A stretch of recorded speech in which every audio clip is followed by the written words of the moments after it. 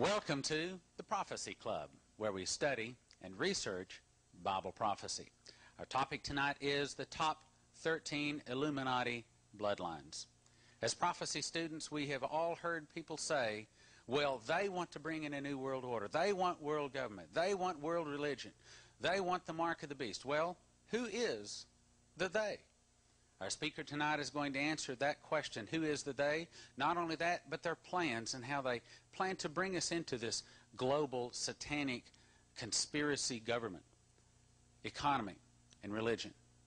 Our speaker has, for the last 6 years, deprogrammed people from different mind control, top Illuminati people that were wanting to get out of it. He has deprogrammed, debriefed over 24 different people. He's author of the top 13 bloodlines of the Illuminati, and also this book, The Illuminati Formula Used to Create an Undetectable, Total Controlled, Mind-Controlled Slave, and 13 other books. Will you help me welcome Fritz Springmeier.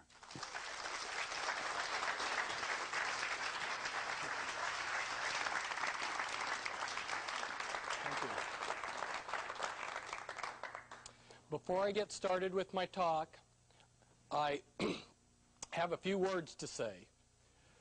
First, it's a great pleasure and a great privilege to be here with you.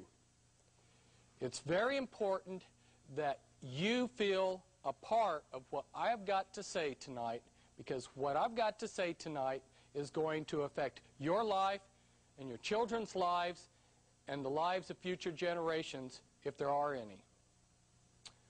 I'm not trying to frighten anyone, but I do need to tell us about the situation, the dangerous situation that we are in today. Ladies and gentlemen, like you were told, I have co-authored with Cisco Wheeler 2 books on the New World Order's mind control. And this small version here has a Japanese translation to it. Many of us Christians are not afraid to be thrown into prison because we realize that we are free in Christ no matter where we are, and they are the slaves, no matter where they are, because they're slaves to sin.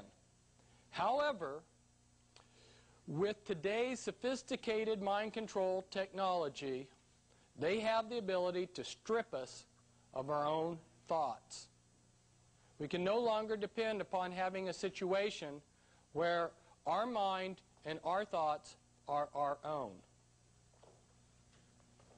Now, I didn't write this book for myself, but I wrote this book, which for short is Volume 2. I wrote this book for the church so that they could come to the fullness and measure and stature of Christ, and also for humanity. We're rapidly approaching a point in time where everybody who thinks is only going to be thinking what they are programmed. Now, you can stay in denial and turn your back on humanity, or you can read this book and then pass this information on to others. I want to get the word out, but I can't do it all by myself. I need your help. Getting this Volume 2 book won't just help me, won't just help Prophecy Club, but will help humanity in general. And even the children can help. They can pray for those of us that are trying to get the message out. Now, I also need to warn you that this talk is not going to be politically correct. But as a Christian in a nation where it's politically correct for 330 congressmen to write 20,000 bad checks over a period of 3 years, and as a Christian in a nation where it's politically correct for groups like Planned Parenthood to sue a high school in Florida which is trying to teach abstinence in sex to its unmarried high schoolers, while on the other side of the nation, in L.A., you have a school district which is beginning to think that there might be some relationship between their free condom program and their sex education class and the high rate of teenage pregnancy. So they do the politically correct thing. They offer a class in creative masturbation. As a Christian in a nation like this, I enjoy being politically correct just a notch below AIDS.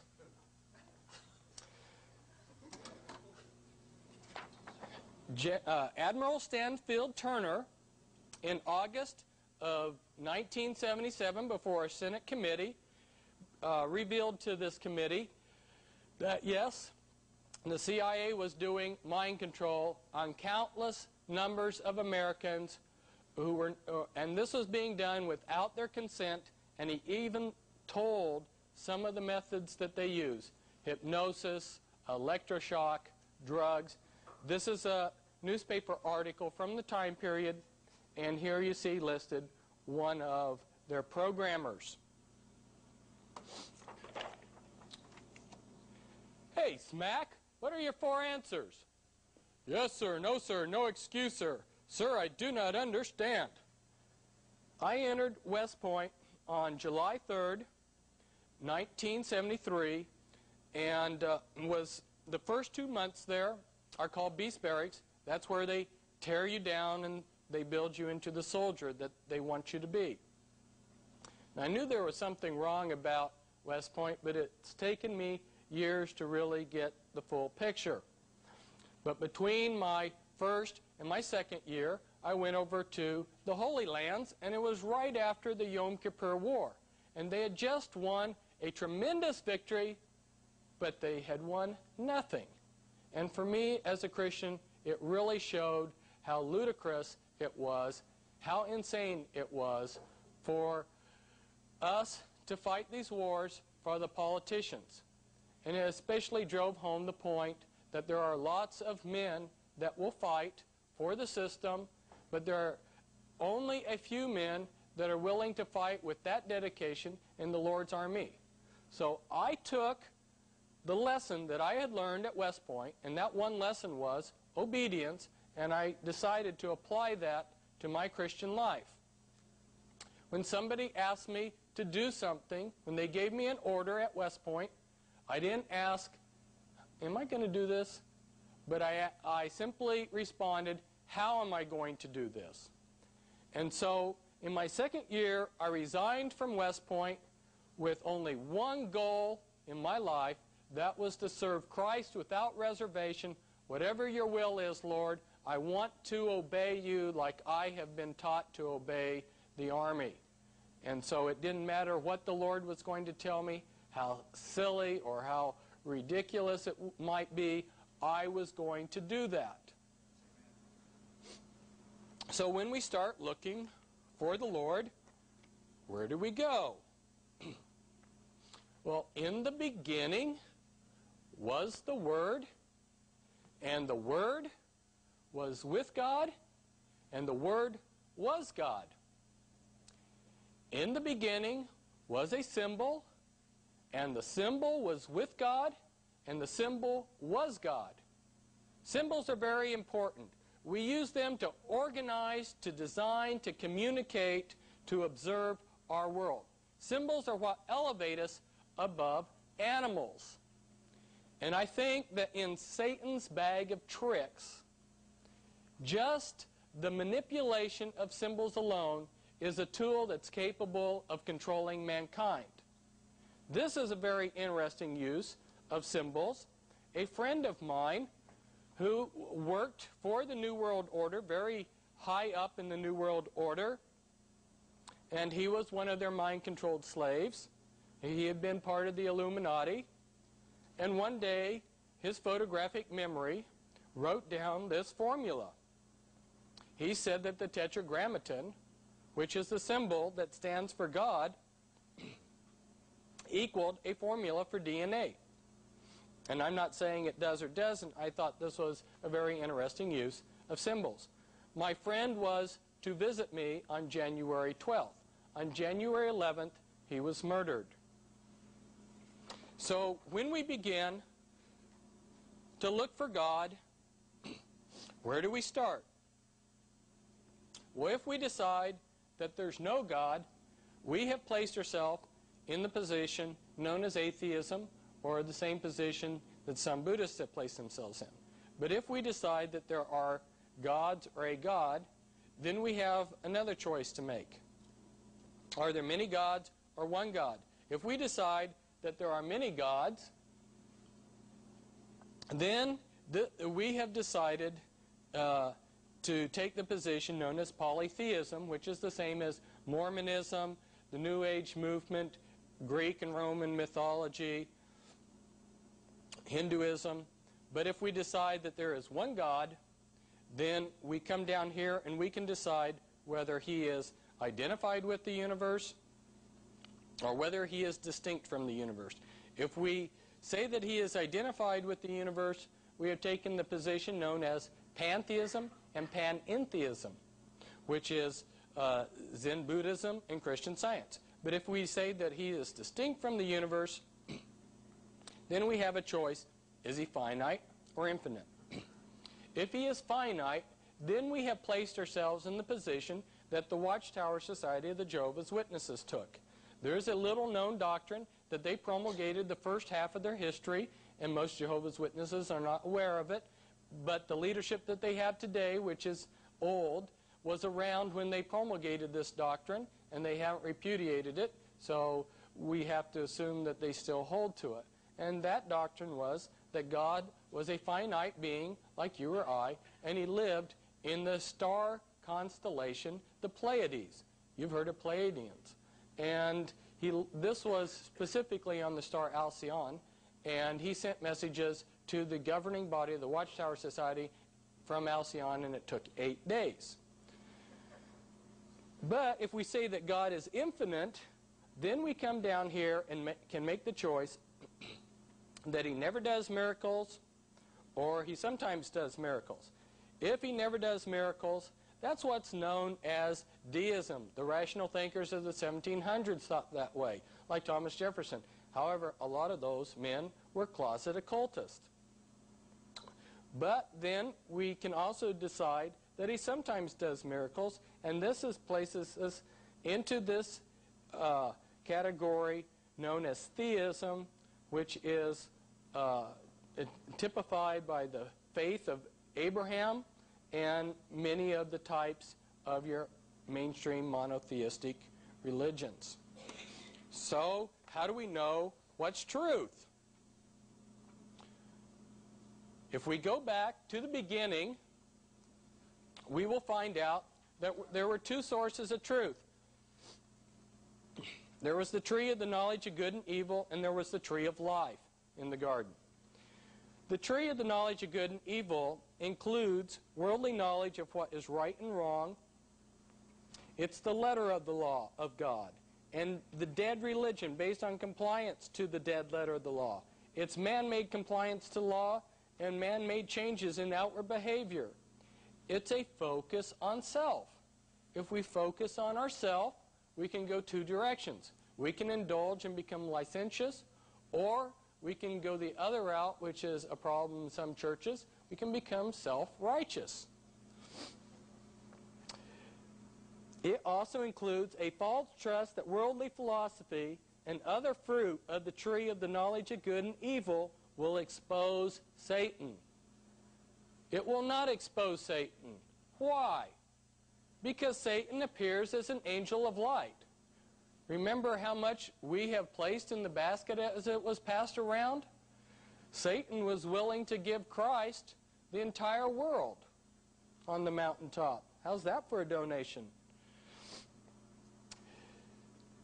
The fruit of the tree of the knowledge of good and evil will not expose Satan. This is what is called in Scripture the flesh.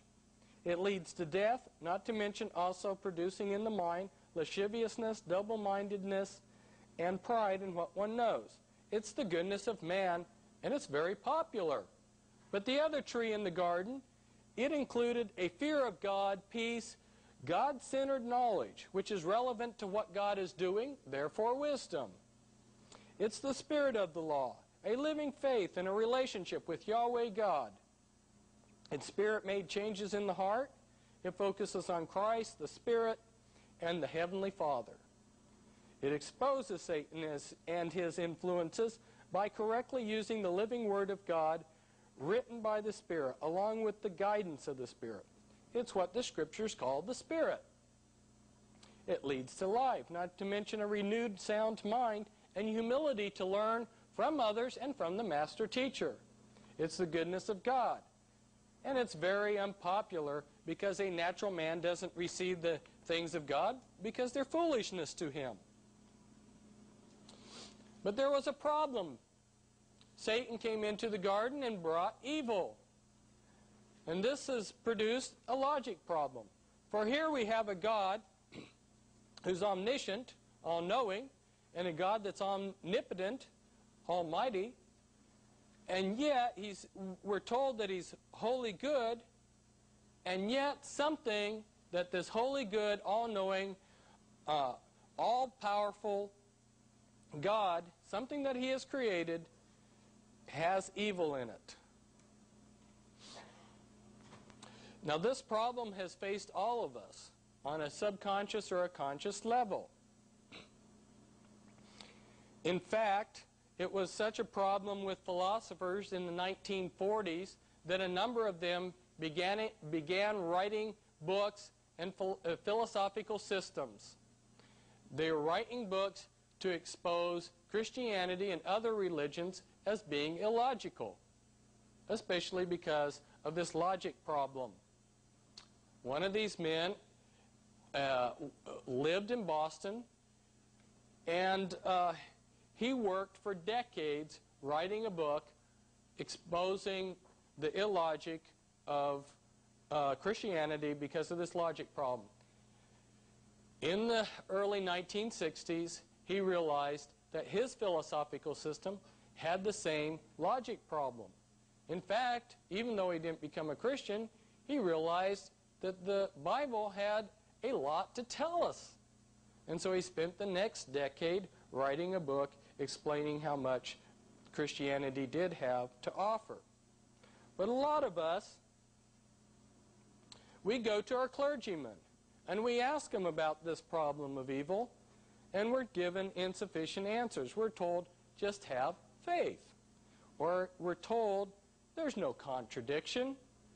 Or the answer is so smooth, but by the time they're finished, all these terms are devoid of their usual meanings and are vague.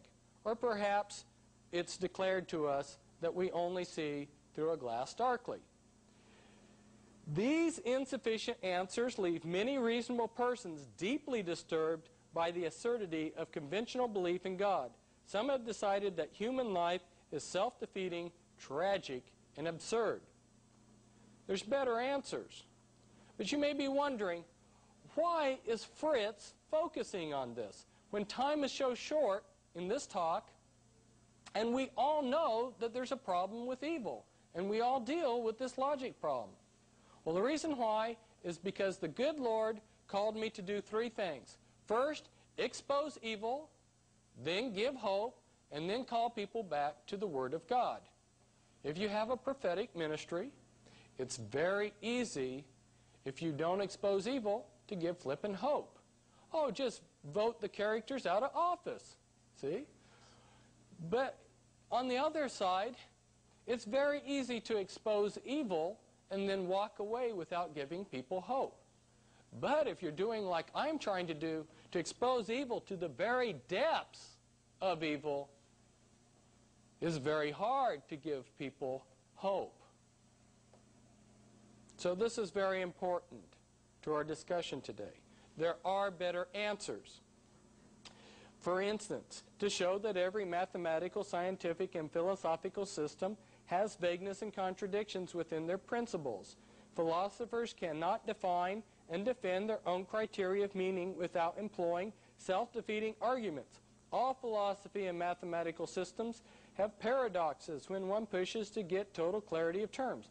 One has to either accept A some vagueness of terms, or B, accept paradox with extremely clear terms. Next, common sense of human existence means we must accept the contradictions that accompany the complexity of the sense and nonsense of our spiritual environment. Life is full of nonsense. If you try to write a computer program to decide whether somebody loved you, and they squeeze your toothpaste from the middle of the tube, and the computer program kicks it out that they don't love you. Life is full of a lot of nonsense. It can't be broken down into logic. The problem of evil is actually a sign that reveals that there are deep issues of life that must be plumbed, like a crack in the Earth's crust that plunges out of sight. Now, people, evil is not out of control. God has said, I will establish a point in time here that I'll allow evil to begin, and evil can continue until this point in time. And then he showed us that in between these 2 points, all evil can be turned to good, and the proof of that is the life, death, and resurrection of Jesus Christ. God can view evil in a different view because he is above time and knows that with his unlimited power, all things will work for good to them that love God. God has unlimited power to bring something good out of evil. Proof of this ability is the life, death, and resurrection of Christ. In order to bring true love into human existence, God had to allow choice, which includes the choice of rejection and disobedience by his creation. After a period of allowing mankind to choose to love him, God promises to destroy evil. But there was another thing that sin brought. We're talking about trauma. As I started to work with these people under Illuminati mind control, this mind control is often called trauma-based mind control. I realized that what was being done on a very intense scale was actually being done on a looser scale to all of us. We're traumatized. And we're traumatized for a reason, to program us a lie. It's very important we catch on to this. First, a trauma is applied. Second, a lie is offered which, when accepted, alleviates or improves the pain of the trauma. And third, systems of lies are built to trap us within the confines of the lies we believe in. For instance, imagine we're thousands of years ago in India, and we are traumatized, and because this is demonic based, the lie has told us, if you worship this phallus, this lingam, why, your pain will be alleviated. And we do. And because this is all demonic based, why, we have some alleviation of the pain. And then our culture makes this a tradition, and we are all trapped into the lie. Now here's another example. A Christian's life is cut short by Satan. The lie that is offered the survivors is God owes every person a full, happy, prosperous 70 to 80-year life. God is then blamed. Why did God let this happen? The resulting bitterness opens up a door for a person to get into immorality, which further entraps the person. The reality is, if God gave us what we deserved, in our weak, sinful nature, none of us would be alive, because mankind is in rebellion to God, their Creator. People need to focus on what they have received from God, not what we haven't received. To focus on what wasn't given, rather than the great gifts that have been given, is ungratefulness. Therefore, when a trauma is applied to our life, we can use that trauma to program a lie into our life, or we can grow spiritually by seeing the deeper spiritual realities that the trauma is trying to teach us. And again, recapping all of this, Christ's life is proof that God has the ability to turn evil into good. And God has told us that He will use suffering to take our eyes off of trivial things, so that we can see deeper eternal realities. He also tells us that suffering will develop our faith, virtue, knowledge, self-control, endurance, godliness, brotherly kindness, and love. As we are taught in 1 Peter, but the God of all grace, who hath called us unto his eternal glory by Christ Jesus, after ye have suffered a while, make you perfect, establish, strengthen, settle you. And we are also receiving suffering to prove that we're a royal priesthood. And here is Apostle Paul, and he's talking to the philosophers of his day at the Areopagus, and he's going, idols, idols everywhere, even an idol to an unknown God. And here he is again with the Acropolis in the background, talking to the philosophers of his day. I've come to tell you about an unknown God, and if you want to read what Paul told the philosophers of the ancient world, read in Acts 17. Now we talked about the Spirit of God leading us into all truth, the tree of life.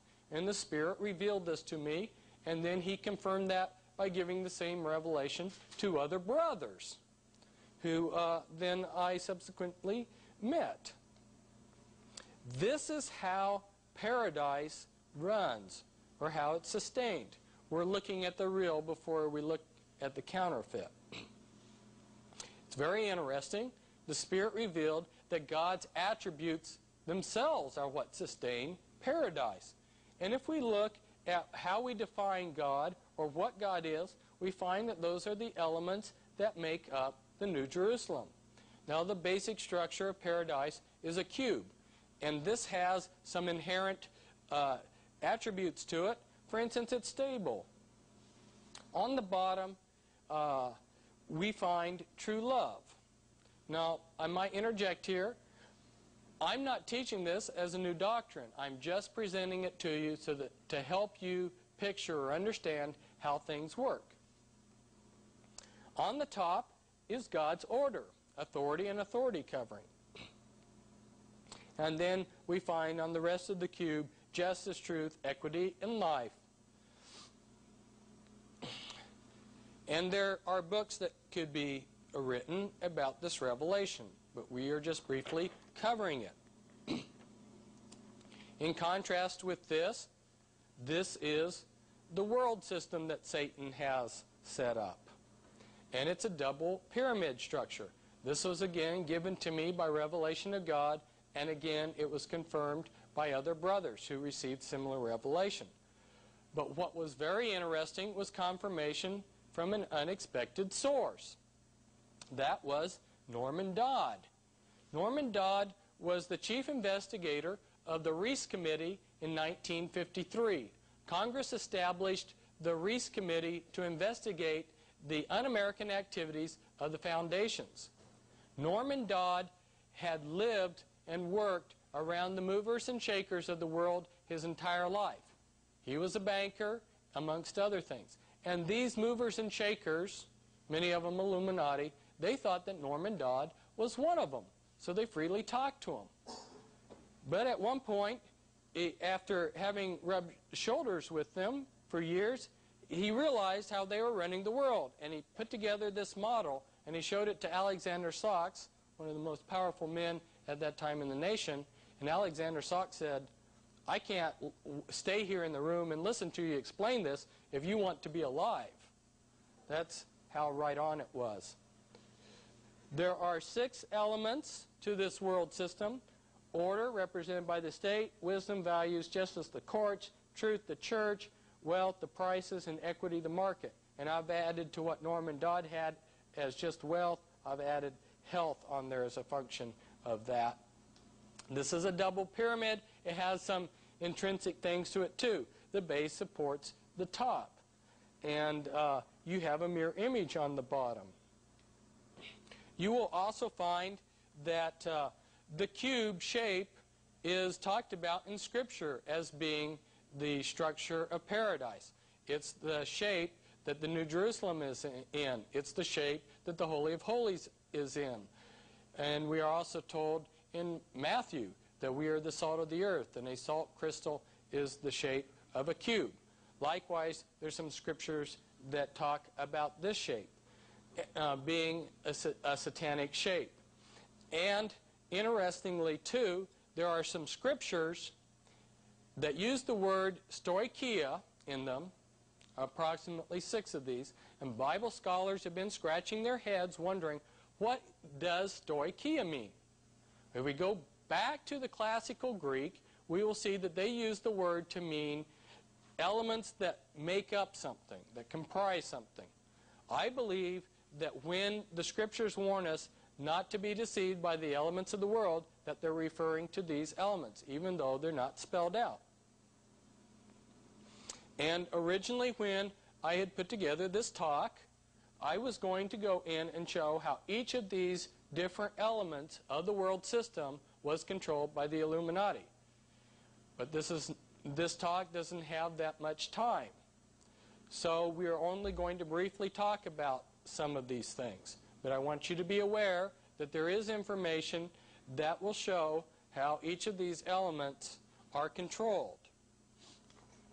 Now this next diagram is extremely important to our discussion today. And it will tie in with a lot of things that we say as we go through our discussion.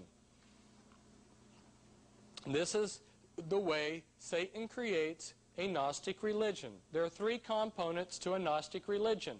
I discovered this reading in an obscure Gnostic book in an obscure paragraph. And all of a sudden I realized they've just told me how they do it. Remember back in the Garden of Eden, Satan said, this knowledge will save you. That's saving knowledge.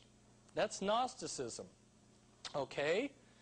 So then the next step is they realized knowledge is power.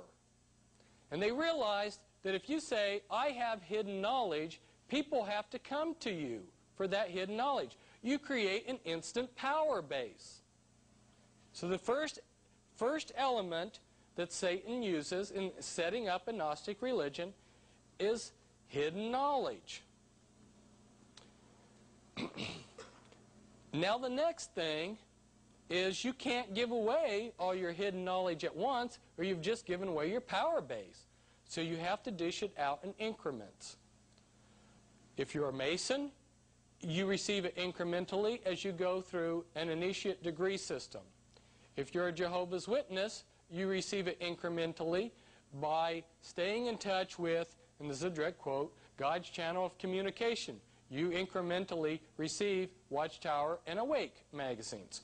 Or if you're in some Pentecostal churches that make you dependent upon this prophet who has revelation knowledge that no one else can give you, then that's another example of how this hidden knowledge makes you dependent upon a religious system. Now the next criteria, the next thing that they use in setting up a Gnostic religion is that you can't get the devotion from the common masses that you can from an initiate group. So you set up 2 different religions. You set up one for the broad masses and one for the initiates. And then you establish a cover ruling body, and then at the top, the key men are Satanists.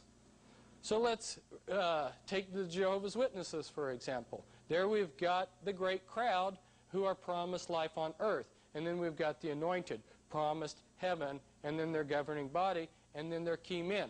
In 1991, I came out with a reference book, Be Wise as Serpents, which was 800 pages, sort of like a Young's Concordance of the New World Order. And I tried to go through many different groups and show how they had been created and how they were being manipulated and controlled. And, for instance, with the Jehovah's Witnesses, here up at the top, we've got a man named Nathir Salih. He was an Iraqi Jew and he loves nice, expensive jewelry. And the president of the Watchtower Society, the late one, Freddie Franz, recently died, for many years, for many decades, had been on his deathbed. And he was considered to be the leader of the Watchtower Society. Nobody even knew about Nathir Salih, but whenever there needed to be a decision by this man on his deathbed, who died at 99, Nathir Salih would go into his room and come out with the answer. Now another man that was ties in with this is someone who's on the governing body who's a Rhodes Scholar. In fact, Freddie Franz was offered to be a Rhodes Scholar, but turned it down so that he would be in a position to take over the Watchtower Society. Now, if we take this structure with its three components that I've just outlined to you, and we turn it on its side, this pyramid structure on its side, we come up with something that looks like a pie. Now, think about this. Here on the outside, we've got like a Catholic and a Mormon and a Jehovah's Witness. This is the perfect control mechanism. The Catholic out here is fighting the Mormon, who's fighting the Jehovah's Witness, who's fighting somebody else. None of them ever rebel against the sinner. Very few of them ever realize they're being controlled by the sinner. If they ever do rebel against the sinner, they are stopped by the initiate group, the clergy. For instance, in the Catholic Church, your broad masses would be your laity, and your initiate group would be your clergy, and then your cardinals would be your cover ruling body, and then your key men would be Satanists. Or within your Mormons, you would have your Melchizedek priesthood and your Aaronic priesthood, your Melchizedek priesthood, and then your 70 and whatnot at LDS headquarters, and then your key men there. So some of these of the priesthood that are being a buffer to protect the sinner, some of them are actually going to believe in the religion, and some of them are just going to be in it because that's how they make a living. But at any rate, it's the perfect protection for the sinner. And these people in the sinner all know each other. They are your Illuminati. And Satan knows when you go to a restaurant, you like a variety. So all of these groups are patterned on that pie-shaped thing that I just gave you, that pyramid. And my apologies to Baskin-Robbins, there's more than 31 flavors there.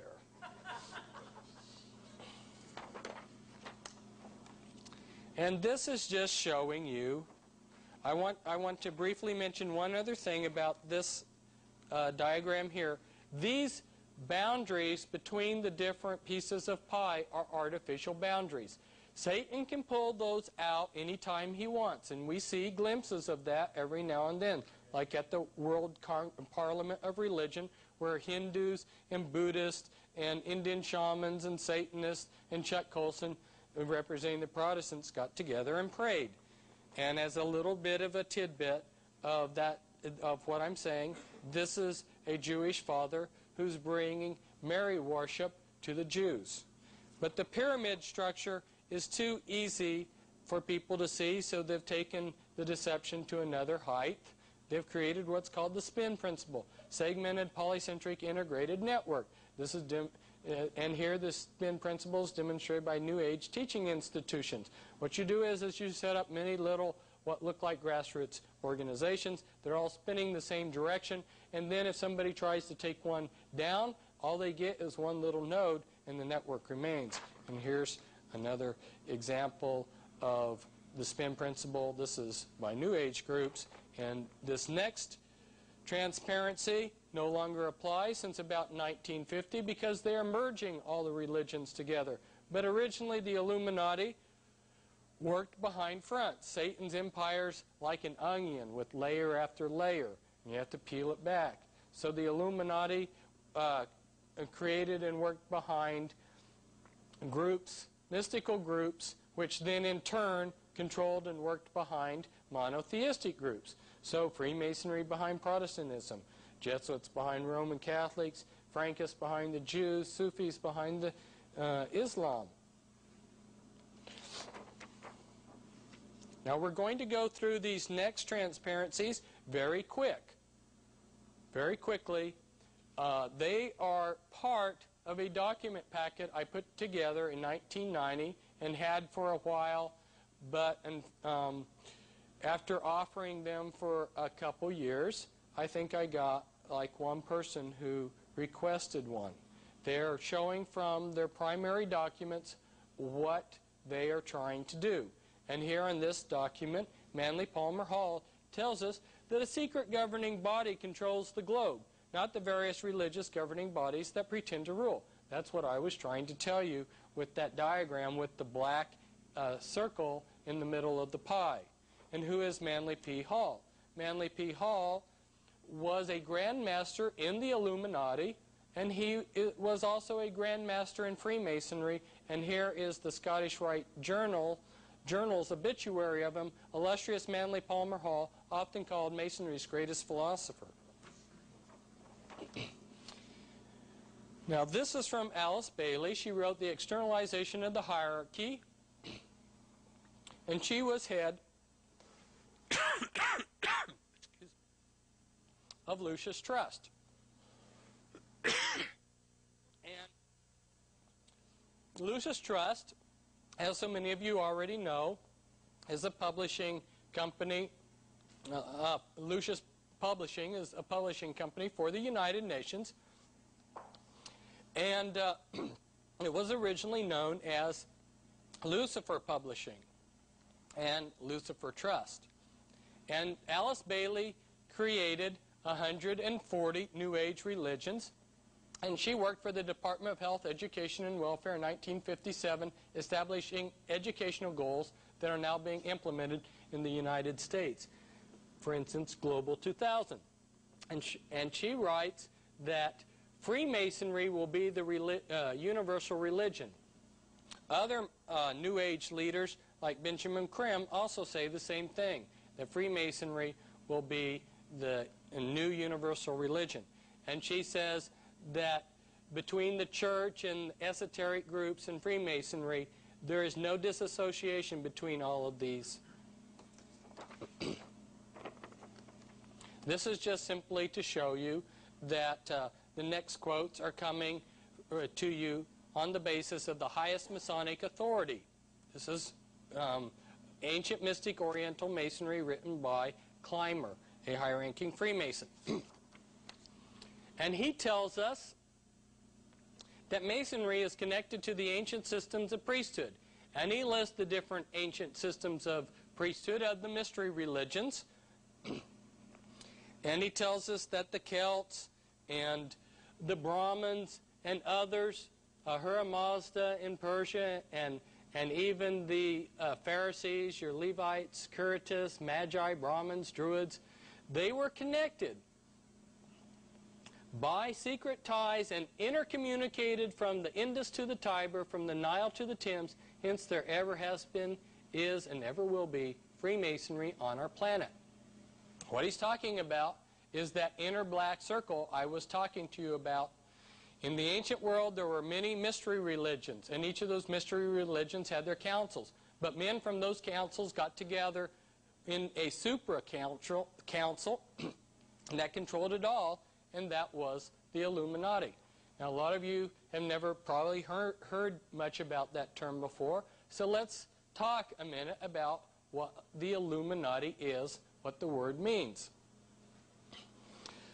The mystery religions only went underground for a long period of time. But the priesthood always continued. You can't find any point in history where they were extinguished. And in 1776, they reorganized themselves as the Illuminati. The Illuminati is a continuation of the mystery religions. As an example of that, when I met the Illuminati Grand Master, and now he's an Ipsimus in the Illuminati, in our Northwest area, shook his hand, he had a ring on his finger, and if you go to Manly P. Hall's book, The Secret Teachings of All Ages, on page C, which is 100, you'll find that he says that a silver ring with a snake swallowing its tail, it indicates rank in the mystery religions. And this Grand Master had a ring exactly like that.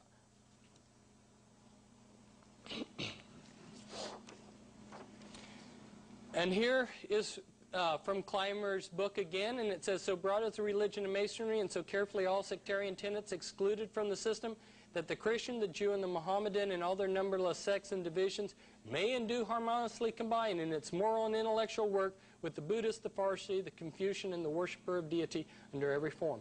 That's also a direct quote from Mackey's Masonic Jurisprudence. So you have two Masonic authorities that are telling you the same thing, that Freemasonry is a universal religion.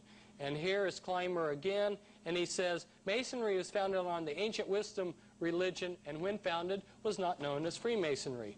And here is something from Morals and Dogma. When you become a 32nd degree Freemason, they give you Morals and Dogma to read and to carry around.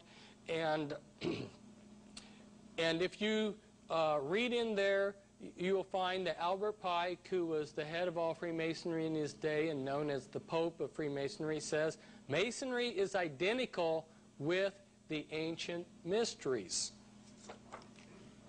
And this is from the Masonic House of the Temple in Washington, D.C., the Scottish Rites House of the Temple. And there's another room in this building, which is a 14 by 25 room with 13 chairs, where the Grand Druid Council of the Illuminati meets.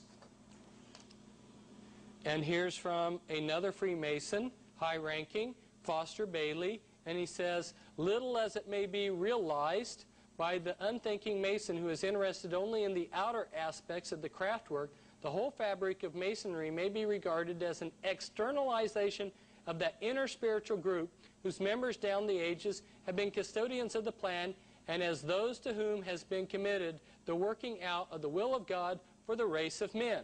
They assist at the unfolding of the consciousness of the candidate until the time comes when he can enter into light and in his turn become a light bearer, one of the Illuminati who can assist the lodge on high in bringing humanity to light.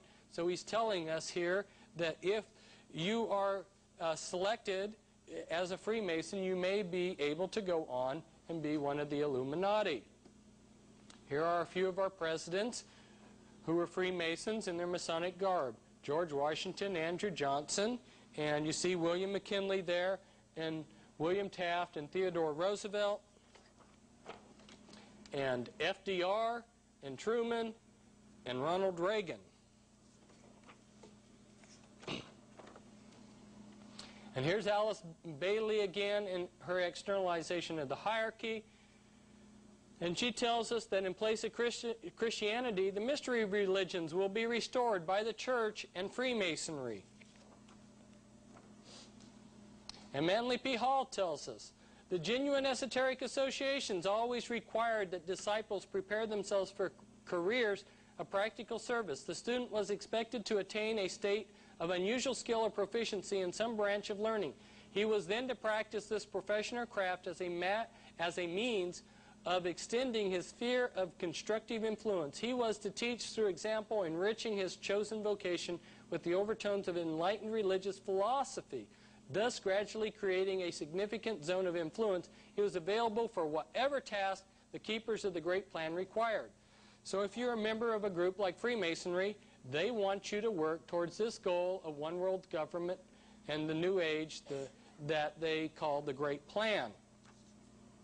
And Alice Bailey tells us how they're going to do this. She says, by means of the educational work of the world, the great Lord, who she refers to in this book as Lucifer, seeks to reach those of the intelligent public who cannot be reached by means of ceremonial and symbolism as in Masonry, or by religious means and rituals as in the church. It touches the masses and those in whom the intelligent aspects predominate. What she's telling us here is, and we'll read it again in this next one, is the three main channels through which the preparation for the New Age is going on might be regarded as the church, the Masonic fraternity, and the educational field. We're going to get them in the churches to bring in this New Age. But not everybody goes to church. So we'll teach them in the fraternities. But not everybody goes to a Masonic lodge. So then the safety net for it all is education. We're in a period of what is called externalization of the hierarchy. They're taking what was done in secret 100 years ago, and they're externalizing what was done by the hierarchy in secret into society. So that's why when I go down the street and I get a meal at a fast food place, here is a wizard doing magic with Lilith, the owl, and throwing energy balls on my hamburger sack.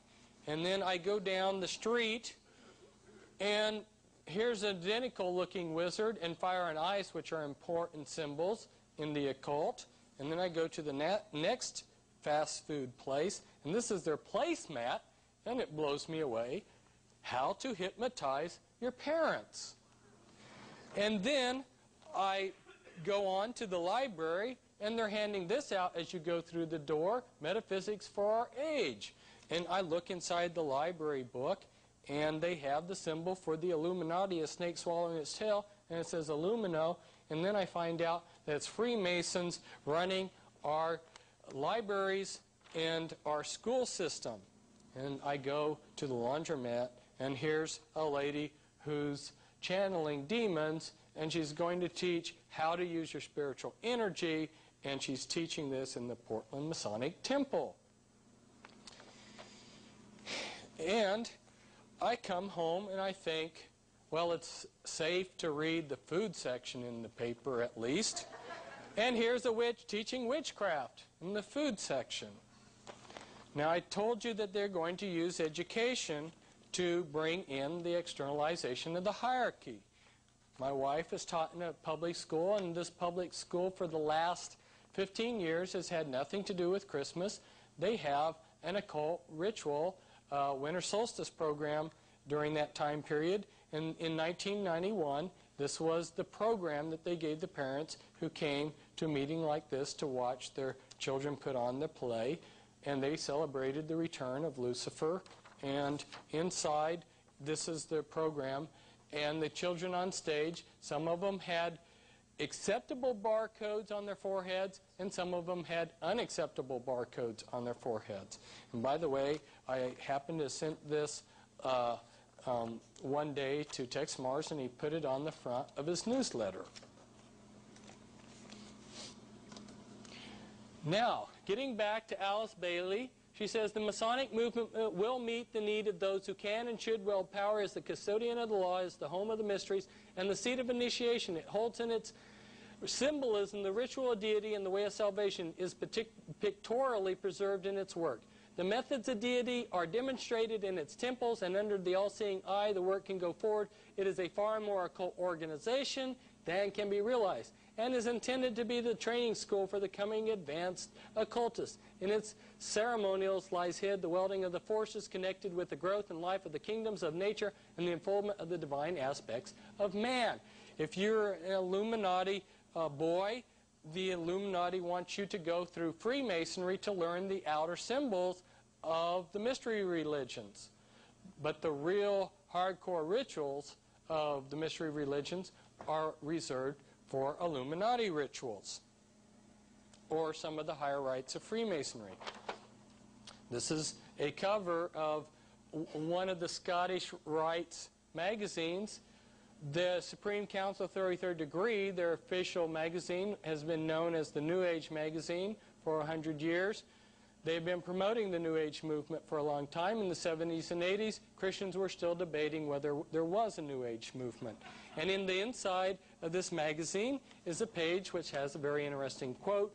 As stated before, God's plan in America is a non-sectarian plan. Our Constitution is non-sectarian. Our great American public schools, God's chosen schools, are non-sectarian. The great spirit behind the great nation is non-sectarian.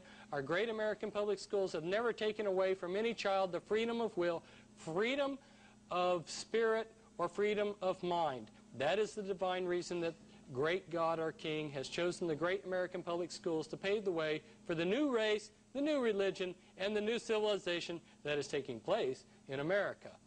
Any mother or father or guardian who is responsible for the taking away of freedom of mind, freedom of will, or freedom of spirit is the lowest criminal on this earth, because they take away from that child the God-given right to become part of God's great plan in America for the dawn of the new age of the world.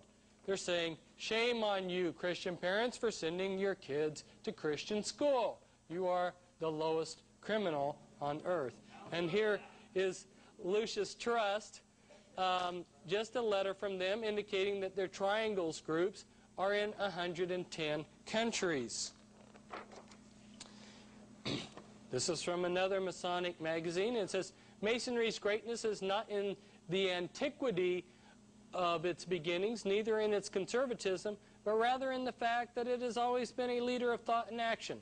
I repeat, a comprehensive understanding of the history of Masonry leads inevitably to the conclusion that not through conservatism has it most served the world, but rather through its spirit of unrest, its utter abhorrence of unnecessary restraint, its abiding love for liberty, its unconquerable desire to progress away from the old to the new and better conditions. Wherever the conflict has been waged between the old and the new, between a narrow conservatism and real progress, our Masonic brethren have been found on the right side. Witness the members of St. Andrew's Lodge of the Green Dragon who threw the tea into Boston Harbor. I wish I had $1 for every time that I have heard someone talk about the Boston Tea Party being a tax revolt against high taxes. What actually happened? British Parliament drastically slashed taxes. So why would people revolt against that? Well, the people didn't. But the Masons at that time period were smuggling opium into this country in the bottom of ships. They are also smuggling in tea. And when British Parliament drastically cut import taxes, it made their illegal tea uncompetitive with the legal tea. And they were upset that this was going to cut into their profit. So when they were going to have their lodge meeting that night at the Green Dragon Inn, and you might remember that name for later on it might come up, they decided, and if you look in the minutes of their lodge meeting, you will see that they decided to cancel their meeting that night, and they planned to dress up as Indians, and then they went down to Boston Harbor, and there was this poor captain who was at the wrong place at the wrong time, and they dumped millions of dollars of his, however much it was, of his tea right into Boston Harbor. It was a criminal act, and now history has been tweaked a little bit, and we see them as great patriots.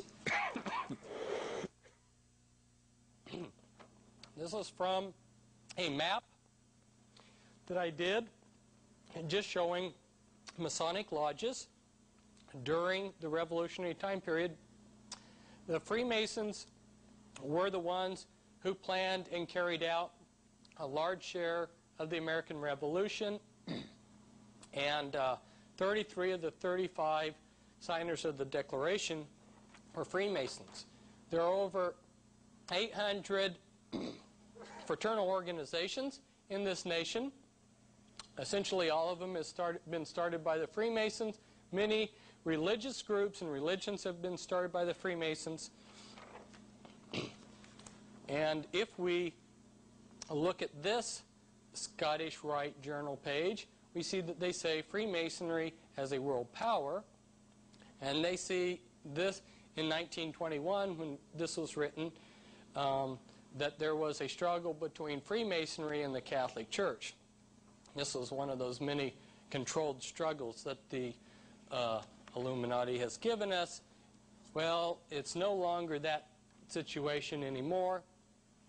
In 1993, in one of my newsletters, I listed hundreds of top Vatican officials and their initiation dates and their secret Masonic membership numbers. This is just a small section of the list. And here's the Catholic Church with the Illuminati all-seeing eye in it. Now there are a number of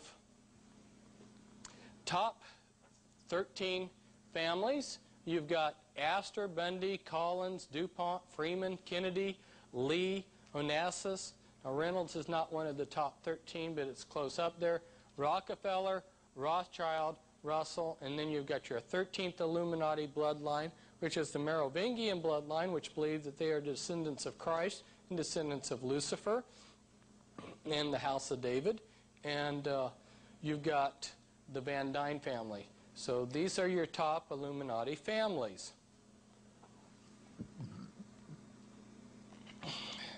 Now, we're going to take a break from getting an overview of things, and we're going to focus in on just one little time point in history, the Civil War, and we're going to look at 3 men at that time period. This is so that we can see how the small relates to the big. we're going to look at Abraham Lincoln, Ulysses Grant, and John Brown. John Brown was an abolitionist who tried to arm the slaves, and by doing so provoked the South to want to have an armed rebellion. Abraham Lincoln ran on an anti-slavery platform, and his election provoked the South to secede, and Ulysses S. Grant was Lincoln's best general and the greatest Civil War hero. Now, the Illuminati wanted to create an American Civil War. The United States was getting too big and too rich, so they wanted to divide and conquer. And they wanted to bring us into debt and create a national bank. And they were also looking forward to all the war profits that they were going to get running drugs and munitions and other things, but they needed people to implement their plan. And we're only going to look at 3 people, and of those we can only give, due to time, a fraction of what could be said. So let's look at the first person. Let's look at John Brown. John Brown was a Rosicrucian and a Mason, and so was his father. Now, there was a Rosicrucian named William Lloyd Garrison, and he created the Anti-Slavery Society in 1832. He also became a member of the Order of the Rose in England in 1834. There was another Rosicrucian, George Lippard, who was a member of the Brethren of Light, and it was he who taught John Brown to be rabidly anti-slavery. Now, John Brown didn't know much about the Scriptures, but he was traveling through a Mormon settlement, which ties into all of this, but we can't go into it, and they taught him their blood atonement doctrine, where you pay for the sin with your own blood. And so he thought in his warped mind that if somebody sinned or he did something he didn't like, that gave him the right to blow them away with a shotgun, for the wages of sin is death. John Brown was a murderer, and so was his sons. But he was a common man. He only became what he became because he had a conspiracy behind him. Now, there was a club, the Bird Club, that met in Young's Hotel in Boston, Massachusetts. And one of the members of the Bird Club, Senator Charles Sumner, went over to Europe and visited with leading Illuminati kingpins. For instance, Giuseppe Mazzini. And he came back then and, and got the Bird Club organized into a group, to a conspiracy to arm John Brown. Several of the members of the Bird Club were Unitarian pastors who appeared as pacifists while they were sending supplies and guns to John Brown. For instance, we had Unitarian Reverend Higginson and Unitarian Reverend Parker. And then there was Unitarian George Stearns, who manufactured lead pipe. If you know how poisonous water is when it's put through lead pipe. And then there was Garrett Smith, who was an Illuminati multimillionaire whose father was best associate with John Jacob Astor I, another Illuminati kingpin. And then they not only set up this secret group to help John Brown, but they pulled their establishment media in line, and so groups like, papers like the New York Times, who had Karl Marx as their correspondent, built John Brown up into a hero. And they sent over a professional revolutionist, a Jewish Freemason named Amschel Bondi, who helped John Brown in places like Bleeding, Kansas, and when he was done, then went over into other places in the world to help with other Masonic inspired revolutions. Now let's look at Ulysses Grant. Ulysses S. Grant was born and named Hiram Grant.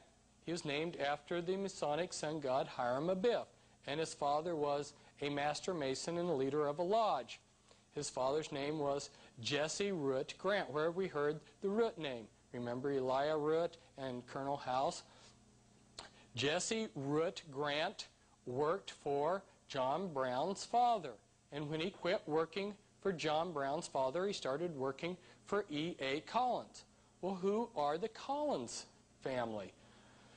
The Collins family is one of the top 13 Illuminati bloodlines. Remember the Pilgrims? The Pilgrims are one of the Puritan groups that came over to New England. When the Puritans came over, there were groups of witches that came over with them. Frances Collins, who came over with one of the early groups of Puritans, was a witch.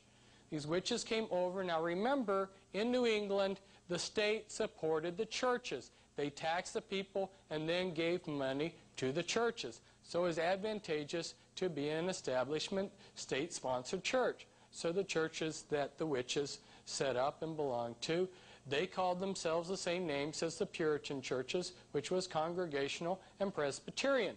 But after the Civil War, around 1824, the state quit giving these churches money, and so it no longer was advantageous to continue the name, and so the witches created the Unitarian Church. Well, one of the Collins started the Unitarian Church, which in turn started Yale and Harvard. And there were Illuminati secret societies at Yale before they brought in the Order of the Skull and Bones. Now an example of a Unitarian minister who is also Illuminati is Karl Fohlen. He created their Bunte Jugend in Europe, and which was Illuminati front, which also operated behind another Illuminati front, the Swiss Bible Society. But when things got too hot, he came over to Harvard and taught as a Unitarian minister. There was another man that was active, noteworthy to note, James Anderson Collins. He was also busy working with Unitarians, Rosicrucians, Masons, and Socialists to create a civil war. Now, the Collins family in the 1700s branched into the Todd family, and they also branched into the Putnam families, and they also branched into the Grant family, which then branched into the Wheeler family. Now to show you that there is a connection between the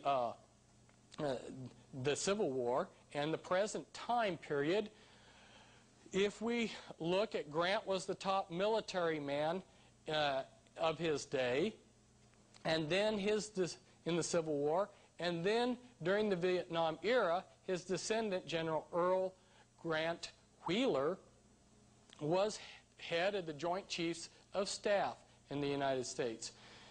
Now, General Earl Grant Wheeler was a member of the Illuminati, and he was also a member of the Collins family via the Ulysses Grant bloodline. And General Earl Grant Wheeler had a brother named Ulysses Grant Wheeler, who had a son who was born on the day after the Illuminati High Climax ritual, and that son was named Leo Wheeler, and Leo Wheeler became a Grand Master in the Illuminati. Now, the Vietnam War was created by the Illuminati to create a drug culture in the United States. They moved the American boys over to a country where there was lots of easy access to lots of drugs, and got a lot of American boys hooked on drugs. But they also smuggled drugs into the United States, and the Army was in full cooperation, parts of it, with the Illuminati drug smuggling. And so while you had at the head of the Army, you had General Earl Grant Wheeler and his co-worker Satanists like McNamara helping smuggle drugs on the West Coast, then you had Illuminati Grandmaster Leo Wheeler coordinating the drug running. Now let's go back to General Grant. Ulysses Grant was, as a boy, a very unkempt, unpromising boy. He wasn't very intelligent, and nobody could think of anything for his future. He was unpromising, but his father had connections, so he got him an appointment to West Point. The town that General Grant came from, Georgetown, had a lot of political pull behind it. There were, at the outbreak of the Civil War, 4 generals in the Union Army from Georgetown and 1 colonel. And then in the volunteer units that Lincoln raised, there were 9 more generals from that little village of barely 1,000 people. And all in all, you had 20 leading Union officers from this little village. Now, General Grant himself, he entered the Union Army on April 23rd, 1861 as a private. And on August 7th, 1864, he was made Supreme Commander over all the Union forces. And that was antedated back to May 17th, 1864. So from April of 61 to May of 64, 3 years, he went from being a private to Commander-in-Chief of the entire Union Army. Later he became president. So this man who was a gutter drunk when the Civil War broke out became president, and he selected 8 Masons as his cabinet, and one of the men on his cabinet was Columbus Delano of the ancient aristocratic black noble family Delano. And Franklin Delano Roosevelt is a descendant of that same Delano family. And there was another man on Grant's cabinet, that was Alphonso Taft, who was the blood father of Bill Clinton. And Grant selected as his advisor Jonas Mills Bundy of the Bundy Illuminati family. And Jonas Bundy was also the advisor to the next 2 presidents. And if we come forward in time, we'll see that McGeorge Bundy was the advisor of the President Kennedy and Johnson, and Harvey Bundy, also of the Bundy Illuminati family, was head over the Manhattan Project.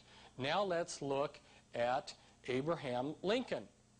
Abraham Lincoln's mother, Nancy Hanks, was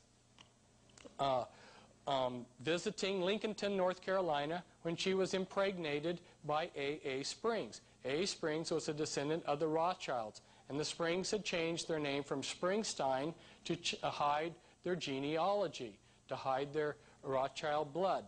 Now, this man here, Leroy Springs, was Abraham Lincoln's half-brother, and he worked for Louis Cass Pasteur, who was one of the most powerful men in the United States of his time. His descendants are still very powerful and are still unknown. He was of the Merovingian dynasty, the 13th Illuminati bloodline. In fact, it was the Pasteur family that owned Jekyll Island, where they created the Federal Reserve. Now, Abraham Lincoln became the top Rosicrucian in the United States, and he was a member of the Order of the Lily, which uses the fleur-de-lis as its logo, which is the Merovingian logo. And he married a Todd. Remember, I told you that the Todd family was a branch from the Collins family. And she conducted rituals, seances, in the White House, which Lincoln sometimes participated in.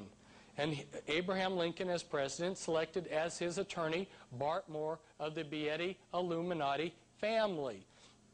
And a descendant from that Beatty Illuminati family is Shirley MacLaine.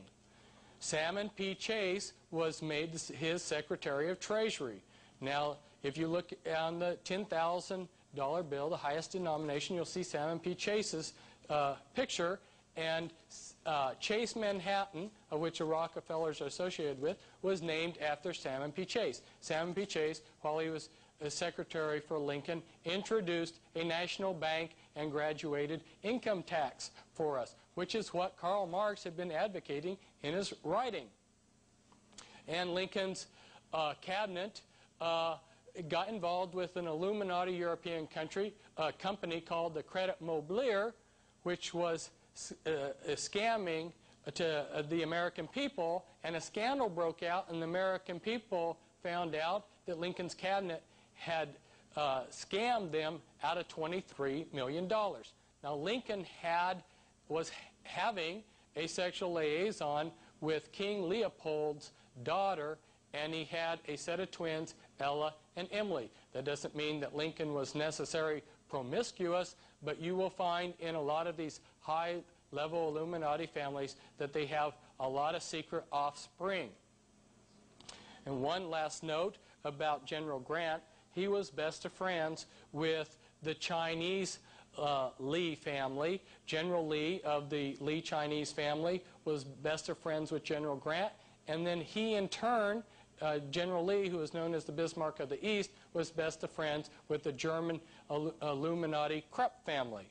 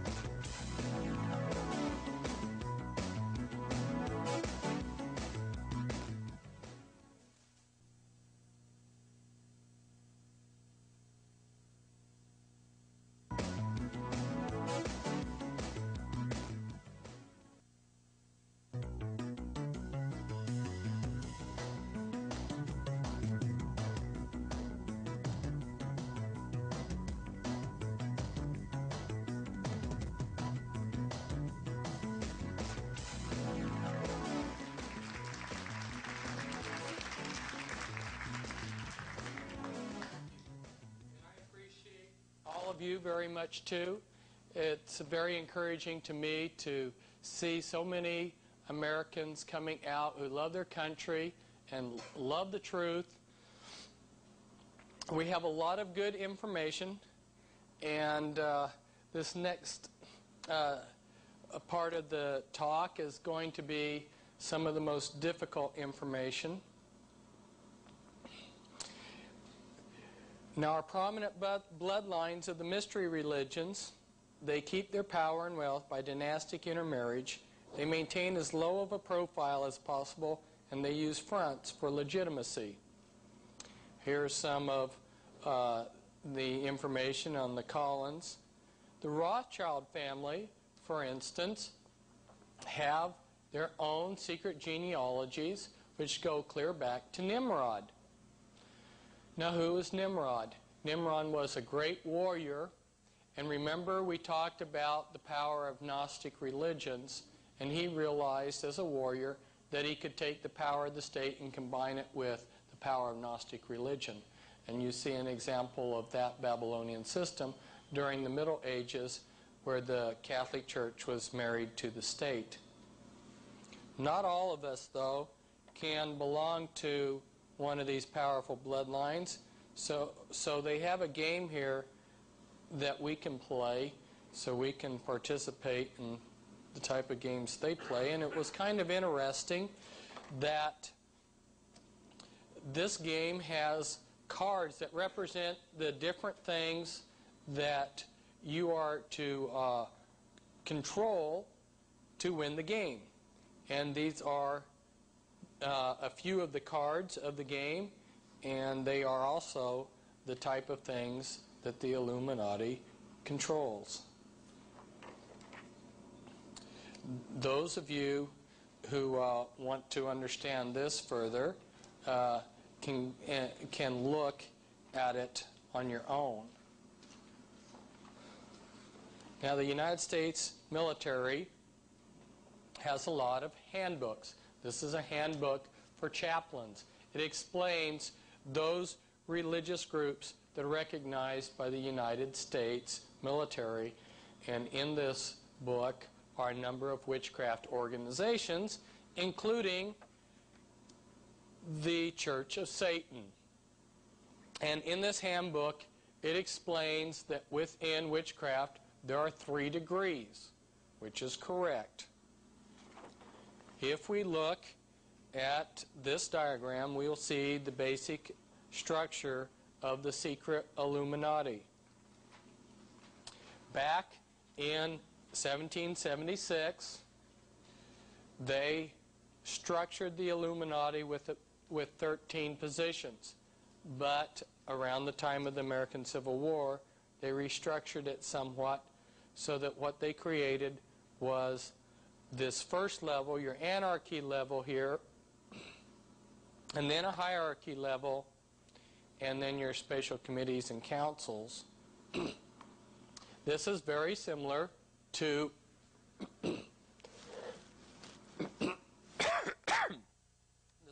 excuse me.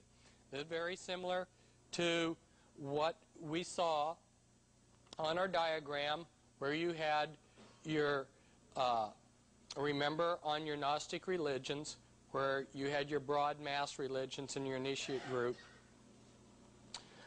On the anarchy level, you'll find thousands of different witchcraft groups that each have their own rituals and their own beliefs, and they look disassociated and unorganized and unrelated. But then, if you are selected to go beyond that, you will enter the hierarchy level, and as a little girl, for instance, you would be part of Sisters of Light, and then as a teenager you would be inducted into the Mothers of Darkness, and then you would progress to the Grandmother level. And they have many special committees and councils. For instance, your Council of 3, 5, 7, 11, 13, your Grand Druid Council, your Committee of 300, your Committee of 500. Over here, you see represented again that same three-tiered pattern that I was talking about, and this is the Satanic Brotherhood, which is organized in hubs. The Satanic Brotherhood and Illuminati are like this. They're essentially one organization, except the Illuminati is technically Gnostic dualism. They believe that your good deeds must balance your bad deeds. If you were to follow the life of somebody that was inducted through one of the Illuminati orders, like the Order of the Skull and Bones, you'll see that they are tapped as a candidate for first year or night, and a patriarch may rise to leadership within the Skull and Bones. From there, you'll see that they progress to the Council of Foreign Relations, whose equivalent is the Royal Institute of International Affairs, then to the Round Table groups, and then to the Pilgrim Society. The Pilgrim Society is far more powerful than Council of Foreign Relations, although very few people know about it and talk about it. And this is your OTO. Now this is a very important scripture to share with you. It says, "And upon her head was written, Mystery Babylon the Great, the mother of harlots and the abominations of the earth." And I'm just going to go through this as quick as I can. Babylon the Great is fallen. It's become the habitations of devils and the hold of every foul spirit. All nations have drunk of the wine of the wrath of her fornication. Then it goes on to talk about her slaves and how she sells the souls of men.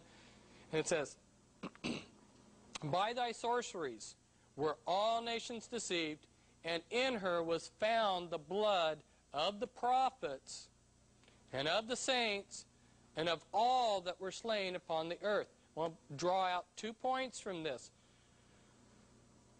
Now, the popular Protestant interpretation of this set of scriptures is that this is referring to the Catholic Church. Ladies and gentlemen, the Catholic Church wasn't even in existence when most of the prophets, the biblical prophets, were slain.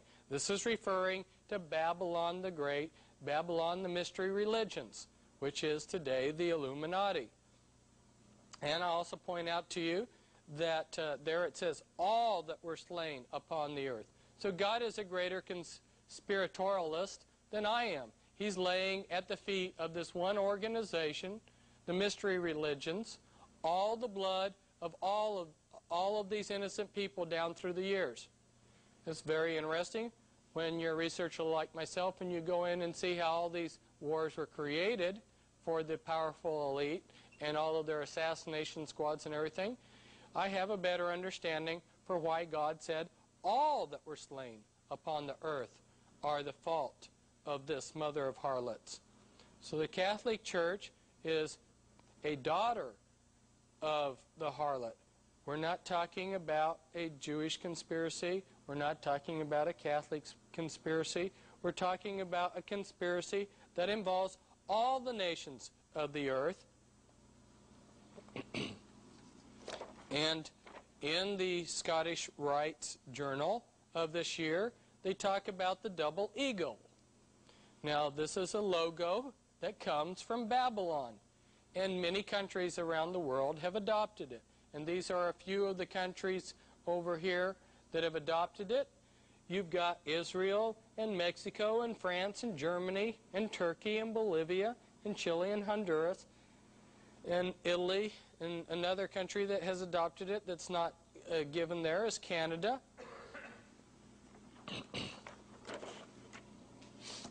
And this real quickly, I'm going to go through the next a few pieces of documentation very quickly. Try to hold it here for just a few seconds so that they can zero in on it. But it's telling us, comes from the Talmud, that the Talmud comes from Babylon. And this, from the Jewish Encyclopedia, is telling us how the Pharisees learned their beliefs from Babylon. What happened is that during the captivity, the mystery religions created a branch of themselves, the Pharisees. And in this next item, which comes from the Jewish Encyclopedia, it teaches us that the Pharisees, which was a branch of the mystery religions, then took over the life of the Jewish people, and it says Phariseeism shaped the character of Judaism and the life and thought of the Jew for all the future. They're known as rabbis. And this piece of documentation is just telling us that the Talmud ranks above the Torah. What's the Torah? First few books of the Bible, and this is very similar to what's happened in the Catholic system, where the Pope's traditions have become more important than the Bible itself. And this article was written to be sent out around the world. It was the Jewish Post International Edition. And this is an article by a rabbi, and I won't read it due to time, but he says that if you were born Jewish, you are divine. And this is from another recent Jewish magazine. It's advertising amulets of protection for one's home or office. Now, back in Frankfurt, Germany, there was a family named Bauer, and they had this hexagram amulet on a red sign to protect their house, and they were named after this sign. In German, this red sign, Rothschild, was given to the family, and that's how the Rothschilds were named.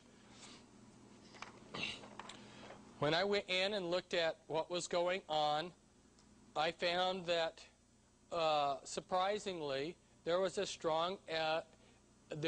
as strong a Scottish contingency in the Illuminati as your Jewish contingency, and I don't have time to go through all the names here on this clan map of Scotland, but you'll see the Kennedys, which is a top 13 Illuminati bloodline.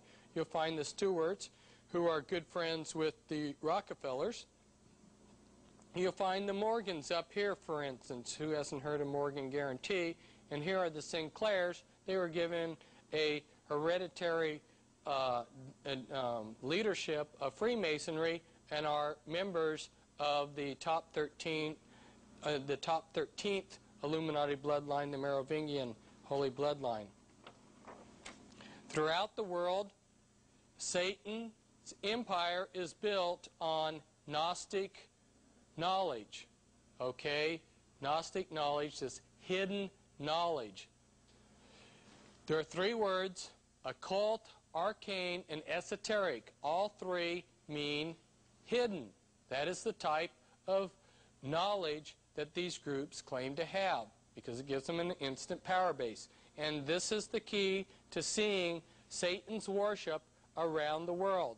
These are 5 interlocked concepts. This is the key, and I won't go into it in detail, but now you know that there is a key to unlock to see that hidden underneath all these different religious worships around the world is satanic worship. This is the caduceus. The Illuminati are Gnostics that have a dualistic belief of balancing their good deeds with their bad deeds. That's why some of the greatest philanthropists are also some of the biggest Illuminati Satanists. A lot of their good deeds, though, are self-serving. And the caduceus is found in China, India, and other places in the world.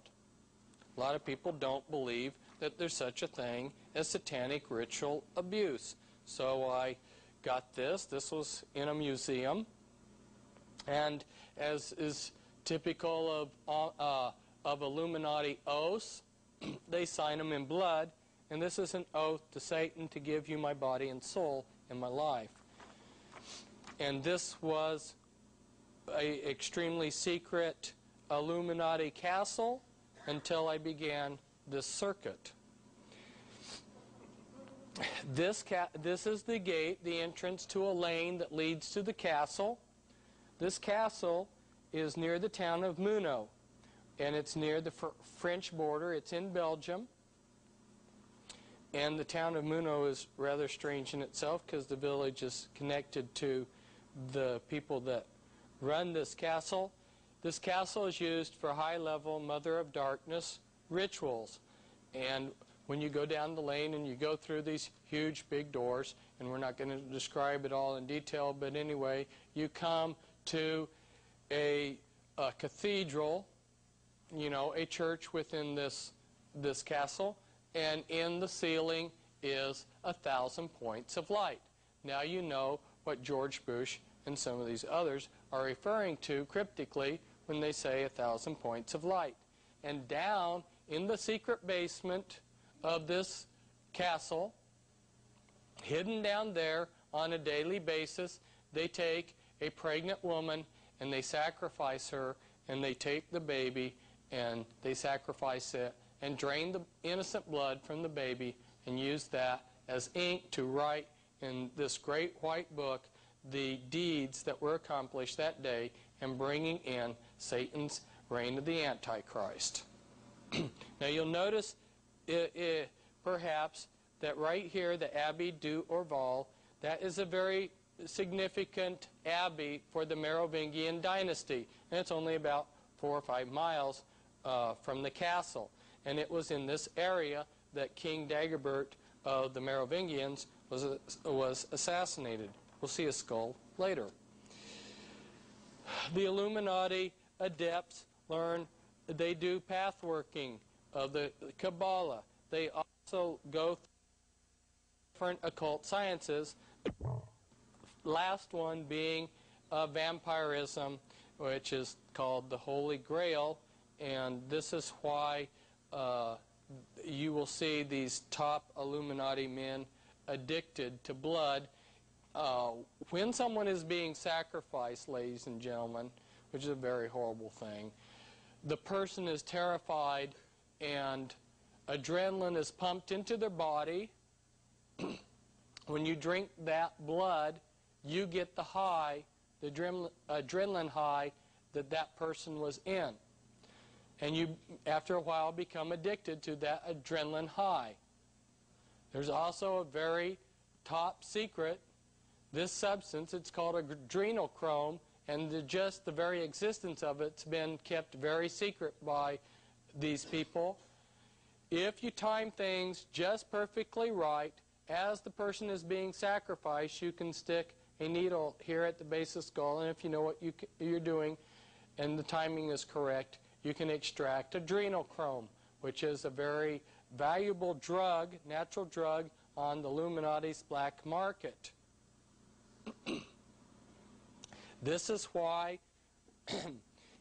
you will see that, well, backtracking just a little bit, the establishment news media said that the reason why Al Gore carried blood in a suitcase was that he was a hemophiliac. But the truth of the matter is that he's become addicted to blood. And now we're going to discuss very briefly with you. I can get my pen to point. We're going to discuss very briefly with you the basic policy process within the United States. Of course, as you can see, it's not what the people think it is. We're going to go through this very quickly. This is worthy of maybe a few books. Here at the top, on the international level, on the top satanic levels, decisions are being made. Those decisions are being passed down to the national level. If you go back in the occult world, you'll read a man named Plato, and he talks about the wise men ruling. That occult concept was passed on down, and you'll read in Francis Bacon's book, The New Atlantis, which originally had a title with the word of Rosicrucian, that they wanted to create a group of wise men to rule in the New World, and that concept has indeed been implemented. That study group or wise men group is called Majesty 12, and it's been given a lot of code names. They just sometimes just seem to happen to meet each other. And originally it was set up 6 men from the executive committee of the Jason Society, 6 men of the executive committee of the Jason Group, and 6 men of other key positions along with a chairman. And I believe in Reagan's administration they upped the number to 40. And this group on their classified papers has the word magic, M-A-J-I-C, stamped on it. But they can't make all the decisions. So they pass some of the decisions on to the policy planning groups, which I've listed over here: the Council of Foreign Relations, the Trilateral Commission, the Brookings Institute, the Business Roundtable, the American Enterprise Institute, the Population Council, Resources for the Future, and the Urban Institute. But those people can't make all the decisions, so they pass them on down the line, some of them on down the line, to the research policy planning groups, such as the RAND Corporation, the Stanford Research Institute, and the Hudson Institute. Now, how does this work in actuality? Let's say the Illuminati have made a decision as to something they want to implement. They'll get somebody, say the president, announce, we have a problem. Then the president will say, we have a problem. We need to initiate a government study of this problem. And then they will pour millions of dollars into a government study, and maybe after 10 years come up with a large number of findings that are printed in these thick books that even researchers like myself don't wade through. And the bottom line is the decision that they had decided upon long ago. And then they get their opinion makers, government councils, national news medias, and intelligence agencies to help them out to make it appear like there's grassroots support at different levels. And so the legislators say, we had this problem, we did this study, this is the best advice, and they pass a law. Now, if they have any problems along the way, they have their covert enforcers like the Mafia and the IRS and FBI and ADL to smooth out the opposition.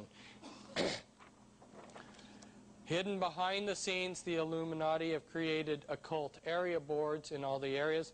Of course, you got your 4 regions with 13 states each, and then within each of those you've got a small section that's given an occult area board. All your different groups working within a given area, if they're working, collaborating with the Illuminati, will send participants or representatives. So as an example of how this works, your own cult in Japan, the Illuminati area board over there decided, let's build up the own cult. They pull people from other cults into the own cult to build it up. Then when they wanted to make regional government for the United States, what pattern did they follow? Their area boards. There's a twilight world of the interconnections between organized crime and the Illuminati. As you'll notice, some of the Mishpucha and the Triad and the Mafia and the P2 Freemason families are tied in blood-wise, family-wise with the Illuminati. But the whole thing is one slimy mess that interconnects. And this one I won't show, but it's just on the Illuminati control of healthcare. We don't have time to go into that. I'll let you glance at this next one here for a minute. I knew I was going to be coming to the Midwest, and I knew that there were a lot of good farm people. And I have a monograph that explains this particular transparency in case you want more information. And you can get this through Prophecy Club.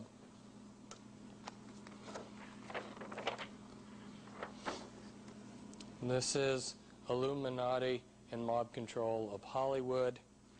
And of course, you'll notice that very important part of that was Music Corporation of America, who got sweetheart deals from these groups here. Go through and look at who's in charge of things. You'll find lots of Illuminati names. And this is Federal Reserve, and you'll notice very nice, nice, that's not a nice word to use here, but at any rate you'll notice Illuminati names: Rockefeller, Russell, Peabody, Reynolds, Warburg, Pine, Morgan as original stockholders of the Federal Reserve. This was in my book, Be Wise as Serpents, and I went into detail about how these different components control Christianity. For instance, I went denomination by denomination and gave high-ranking Freemasons who were important clergymen in these denominations. For instance, for the Episcopal Church, this was the list of Freemasons within the Episcopal Church. And here is an example of how Christians are using a Masonic Lodge as a church. Joseph Smith Jr. created Mormonism. Here are some of his magic amulets that he used. Here's his serpent staff that he used. Here's his ritual anathema that he used. Joseph Smith Jr. came from an important occult bloodline. All of the leaders of the RLDS Church and the LDS Church have been members of the same bloodline. They go back to the tribe of Dan and the Merovingians, and I believe that Gordon B. Hinckley, who is now leader of the LDS Church, goes back to the Merovingians via Nathaniel Hinckley, who's tied back into the Plantagenet family. And here's some more. This is a green seer stone of Joseph Smith Jr. and some of his magic parchment. And his successor of the main group, Brigham Young, here is his Masonic pin, and that's Dagwood's skull, and that was one of the leaders of the Merovingian Priory of Zion. Now, the man who started the Jehovah's Witnesses, Charles Taze Russell, was a Knights Templar Freemason, and as you can read here, Charles Taze Russell, ritually murdered by the Illuminati on Halloween, has his ashes protected below a pink granite pyramid made from the sacred Enchanted Rock Mountain at a sacred site 18 miles north of Fredericksburg, Texas. The pyramid is in a cemetery in what was Allegheny, Pennsylvania, now Pittsburgh, Pennsylvania. Real quickly, here are some actual members of the Illuminati from these various bloodlines. John Jacob Astor, for instance, within a matter of a few years, had a monopoly on the entire fur trade, and if you stop to think about it, the fur trade had been going on for centuries before he arrived. And here's some Illuminati from the DuPont family. The DuPonts are key people in the military-industrial complex. Every day, each one of us cannot escape using something made from chemical products that the DuPonts are involved with. They also have been major manufacturers of American gunpowder for our different wars. And this is the Freeman Illuminati family. Gaylord Freeman in charge of the Priory of Zion for a while, and he was advisor to 2 presidents. So was Roger A. Freeman, and here's one of the Freemen in the Skull and Bones.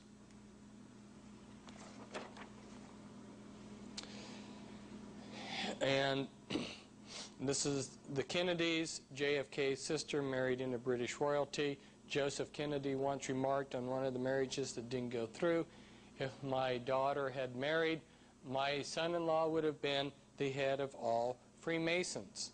And here's JFK making his pilgrimage to the pyramids, just like Ulysses Grant made a pilgrimage to the pyramids, and so did Charles Taze Russell and many of the others. This is what we're going to discuss about in depth. This woman here, Marilyn Monroe, was the first presidential sex model slave that they allowed the public to see. I believe in these pictures here we're watching her switch personalities.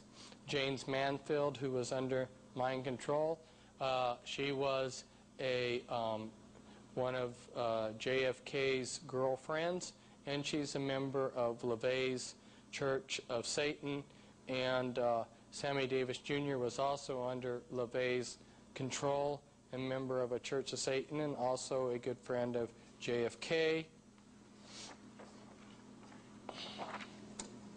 Here's Li Ka-shing, Illuminati billionaire in Hong Kong, who has quite a bit of things in Canada. And here is Winthrop Rockefeller. He supplied money to finance Clinton. He is reported to have the world's largest porn collection. And here's Guy de Rothschild, who in French we might say Guida, and I believe that this man is probably the father of either the Antichrist or the Antichrist John the Baptist. And this is his son David over here in one of their mansions. And here is Billy. And this sign using the left hand, this for some people could mean I love you. Sign with the left hand, sign of Satan, but it's got a more significant meaning. This is one of the ways that they induct people into trance who are slaves. And then here, Adolf Hitler and his grandmother. His grandmother was impregnated by the Rothschilds in Vienna, and then Hitler's father was paid money to change his name from Schicklgruber to Hitler. Now we're going to talk about the mind control. And you will notice that I saved this for last. I realized that even if I spent all 3 hours on this topic, I could barely scratch the surface. And I was very reluctant to open up this Pandora's box and start talking about something that's so vast and complex a subject that I can barely pull the pieces together to make it a coherent subject for you without raising a lot more questions. But recently there's been a number of books come out on the mind control, but most of them are very superficial. You'll really want to get this to understand it better. Someone who got this said, Fritz, after I got this, I was so excited about the subject, and I got a whole bunch of other books on the subject, and they all turned out to be vague. And I said, yes, I know that's the case. Another illustration about this book is somebody who came in off the streets, who knew nothing about anything and was a teenager, picked this up and couldn't put it down. And 20 pages later had to be torn from it. Now, you may be wondering, how do they do this mind control? Well, the book will explain it. That's why I wrote the book. I can't go into the details of how they do this mind control. But I can say simply that it is a very sophisticated combination of every mind control technique that has ever been thought up. Okay? Now, if you talk or listen to someone in the CIA, sometimes you will hear them say, well, we tried behavioral modification, but it only works in such a percentage of the cases.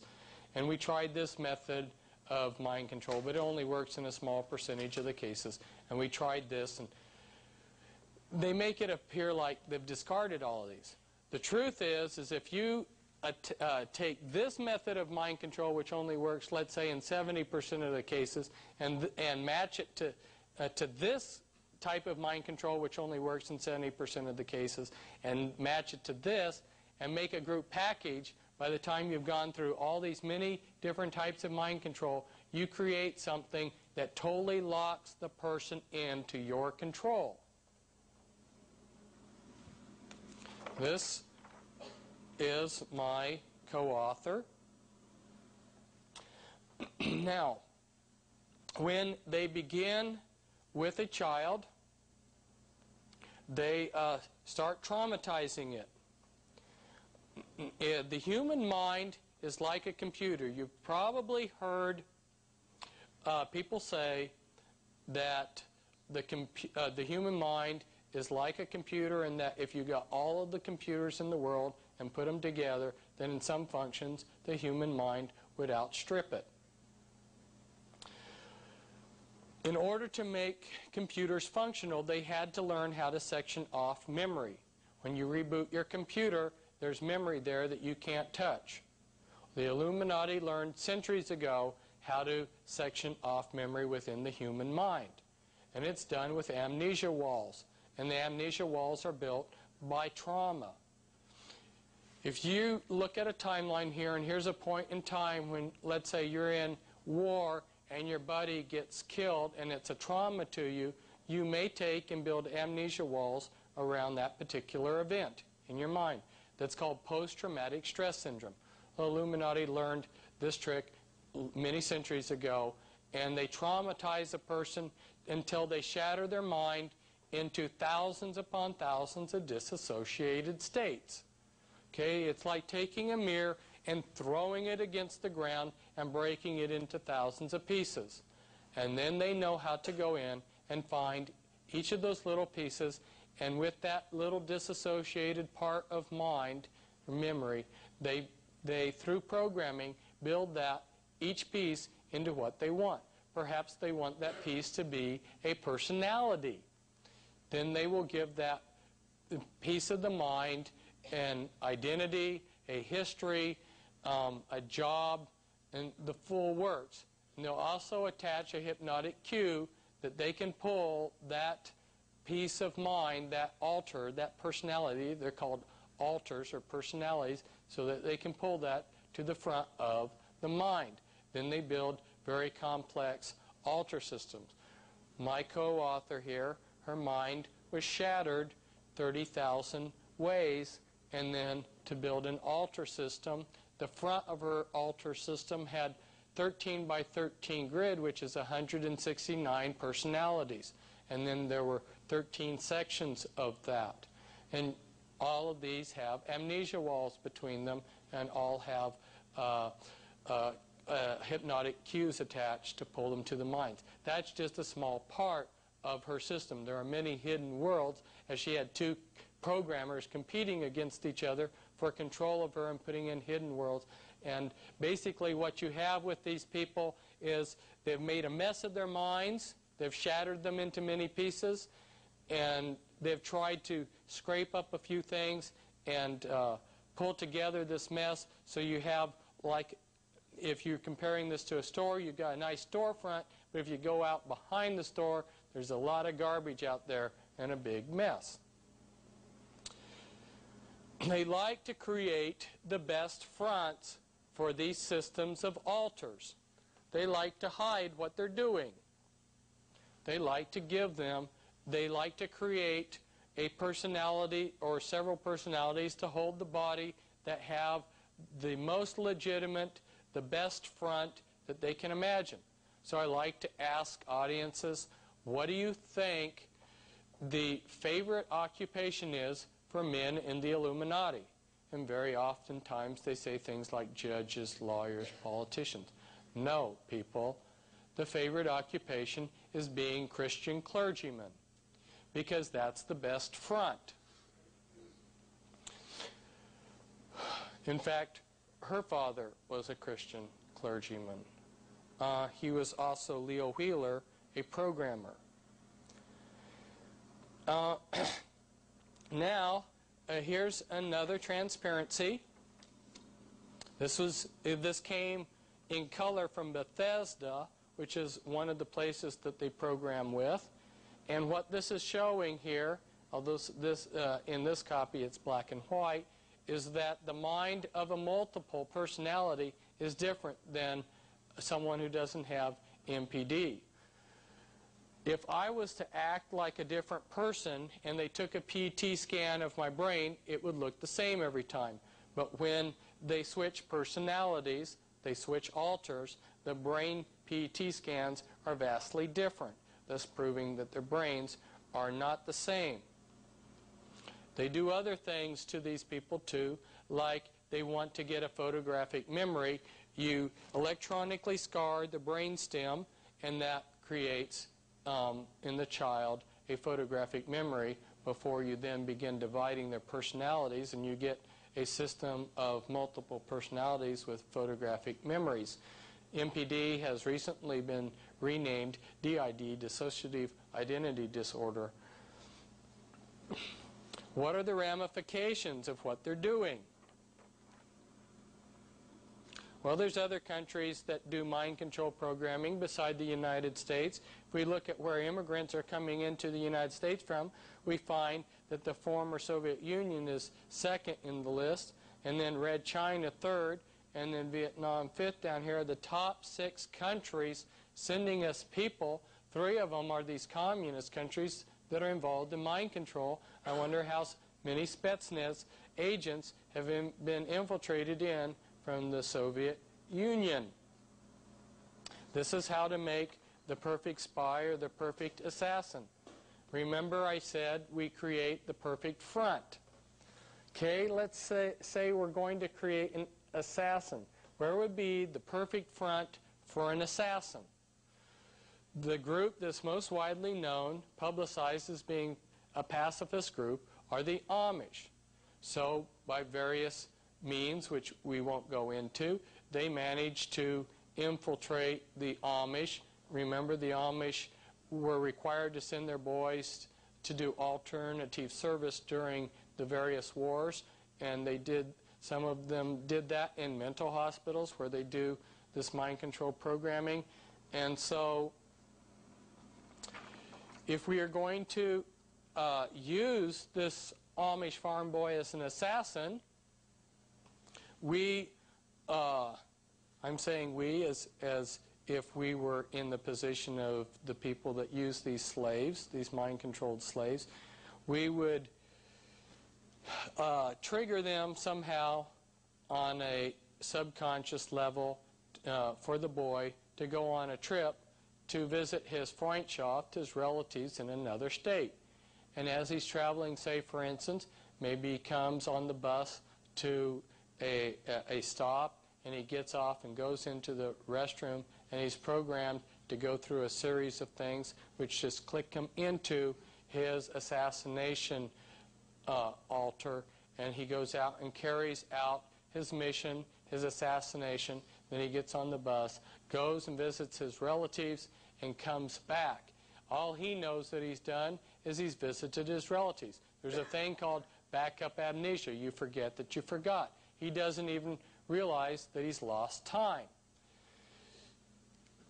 When this is all done, then the CIA, and they call this a wet ops, that's their term for blood's going to run, they will debrief this wet ops with a team of 3, a programmer and a polygraph expert and one other guy, and they'll bring him, the boy in.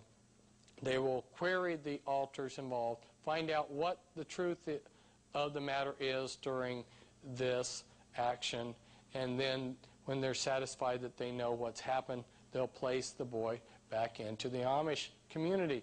I sat and watched them do this mind control with many people right in front of many unsuspecting people. They say the codes, they program people and everything, and the people around them don't even know what's going on. Once you get the programming set into a person, by the time they're a teenager, then in 15 minutes in a back room, you can program them for a mission. So it doesn't take a whole lot of time. Perhaps somebody goes into a restroom, perhaps somebody gets a phone call or something like this, and you can program them very quickly to do something. You saw how this operates if you've seen the Charles Bronson movie Telephone.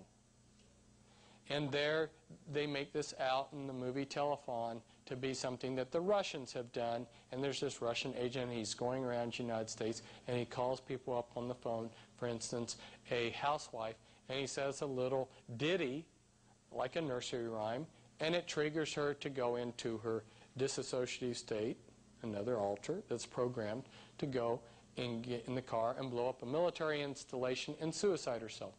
Now you know what's happening with all these people that are going in and shooting up things and turning the guns on themselves. These are mind-controlled people. Unfortunately, we have about 2 million, that's a conservative estimate, about 2 million Americans are under this total mind control.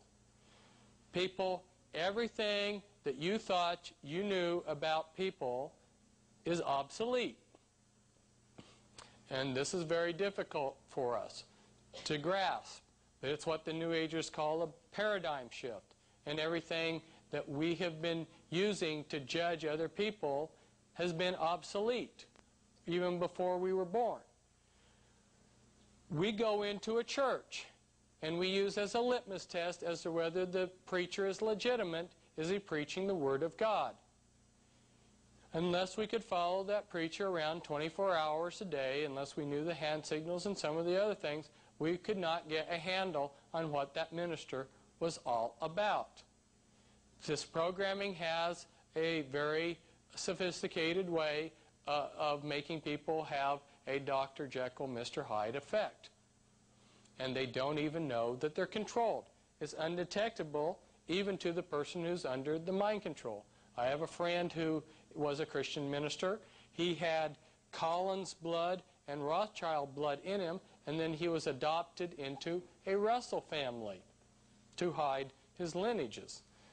And horrors of horrors. Imagine being a very devout Christian, like so many of us are in this room, and he was, and then he finds out that there's a dark side to him that's totally different, that's part of the Illuminati and their horrific rituals. Some people, when they're faced with this, the Christian part of them wants to go into denial about what's going on in their life. Here I am at one of the places they do a lot of programming, the Presidio. And this is real close to Presidio, Palace of Fine Arts, where the Illuminati do rituals. And here we find that the 6th Army is headquartered at the Presidio, and their logo is the hexagram in a circle with the satanic anarchy A in it. If you know some of the leadership of the 6th Army, you're not surprised at their logo. Quite a number of Satanists in their officer corps, including this fellow here, Michael Aquino, who's the son of Betty Ford, and he's the head of the Church of Set, and he has a number of his high priests in his Church of Set who are also part of the 6th Army. I think about a dozen of them are high up in military intelligence with high security clearances. They do a lot of mind control in the Temple of Set. This is another place that they do programming. This is in the United Kingdom, Tavistock Clinic. Now, some people have wondered, why is it that I am not giving you solutions to all of this? And the reason why is that this is extremely sophisticated, and before you know what the problem is, I can't give you the answer. You need to know what the problem is. You need to know what's going on. And I believe that once we start seeing what's happening, then the solutions to this will start appearing. However, I can tell you that when I started working with people that were in the Illuminati, that wanted out, that were wanting to, that were sharing information with me and everything, I thought at the time that the therapists were taking care of them. And then I began to realize that what was happening is that hundreds of thousands of these mind-controlled slaves were going into therapists for various reasons, and the therapist that knew something would begin to start working with some of the multiplicity in their minds. And the therapist would work like 1 hour a week with these people and charge them maybe $100 or $200 for that hour. And they would tell these victims of mind control that they were getting better. These people thought, well, this is great, I'm getting better. The therapist liked it because they were supporting themselves, they were making good money. And the Illuminati was liking it too because they were continuing to use these slaves. And I was looking at this situation and going, what's wrong with this? And so that's why I dived in where angels fear to tread and started working with a lot of these mind-controlled victims. And I went through hell, literally hell, to get this information and to try to save some of these people. It's too big of a job for one person. It really is. What we need is people who understand what is going on and understand some of the solutions, and so we can form teams of people to try to help these victims of mind control. They have tremendous needs in many different ways. And people don't understand how sophisticated this is. In looking at how they have designed this mind control, the engineering and thinking that's gone into it, in my opinion, far surpasses what was put into the Apollo project. For everything that you're going to flippantly come up with, I'm sure that they have thought of at least a dozen, if not many more, ways to circumvent you being able to undo the programming. For instance, many of the altars are dehumanized and told they don't have a heart. If you were to talk to that altar, or if you want to call it disassociative state, they think of themselves as a person with a personality. If you were to talk to that altar, they would tell you they don't have a heart. So if you tell them to give their heart to Jesus, that's not going to have any meaning. They have them programmed so that if you quote Scripture, you may very easily trigger a number of things to happen. One is that a deaf and dumb altar may take the body and they will not even hear you. Or if you're saying something like Jesus loves you, they have a scrambling altar that's programmed to take the body, and that scrambling altar scrambles it so that what they hear is Jesus hates you. So every time you say Jesus loves you, they hear Jesus hates you. I'm just giving you a tiny sampling of how sophisticated this programming really is. Satan has really outdone himself. And they have a program for infiltrating the churches. And anyone who is a legitimate Christian minister is going to be singled out and targeted. It's called the Black Widow program.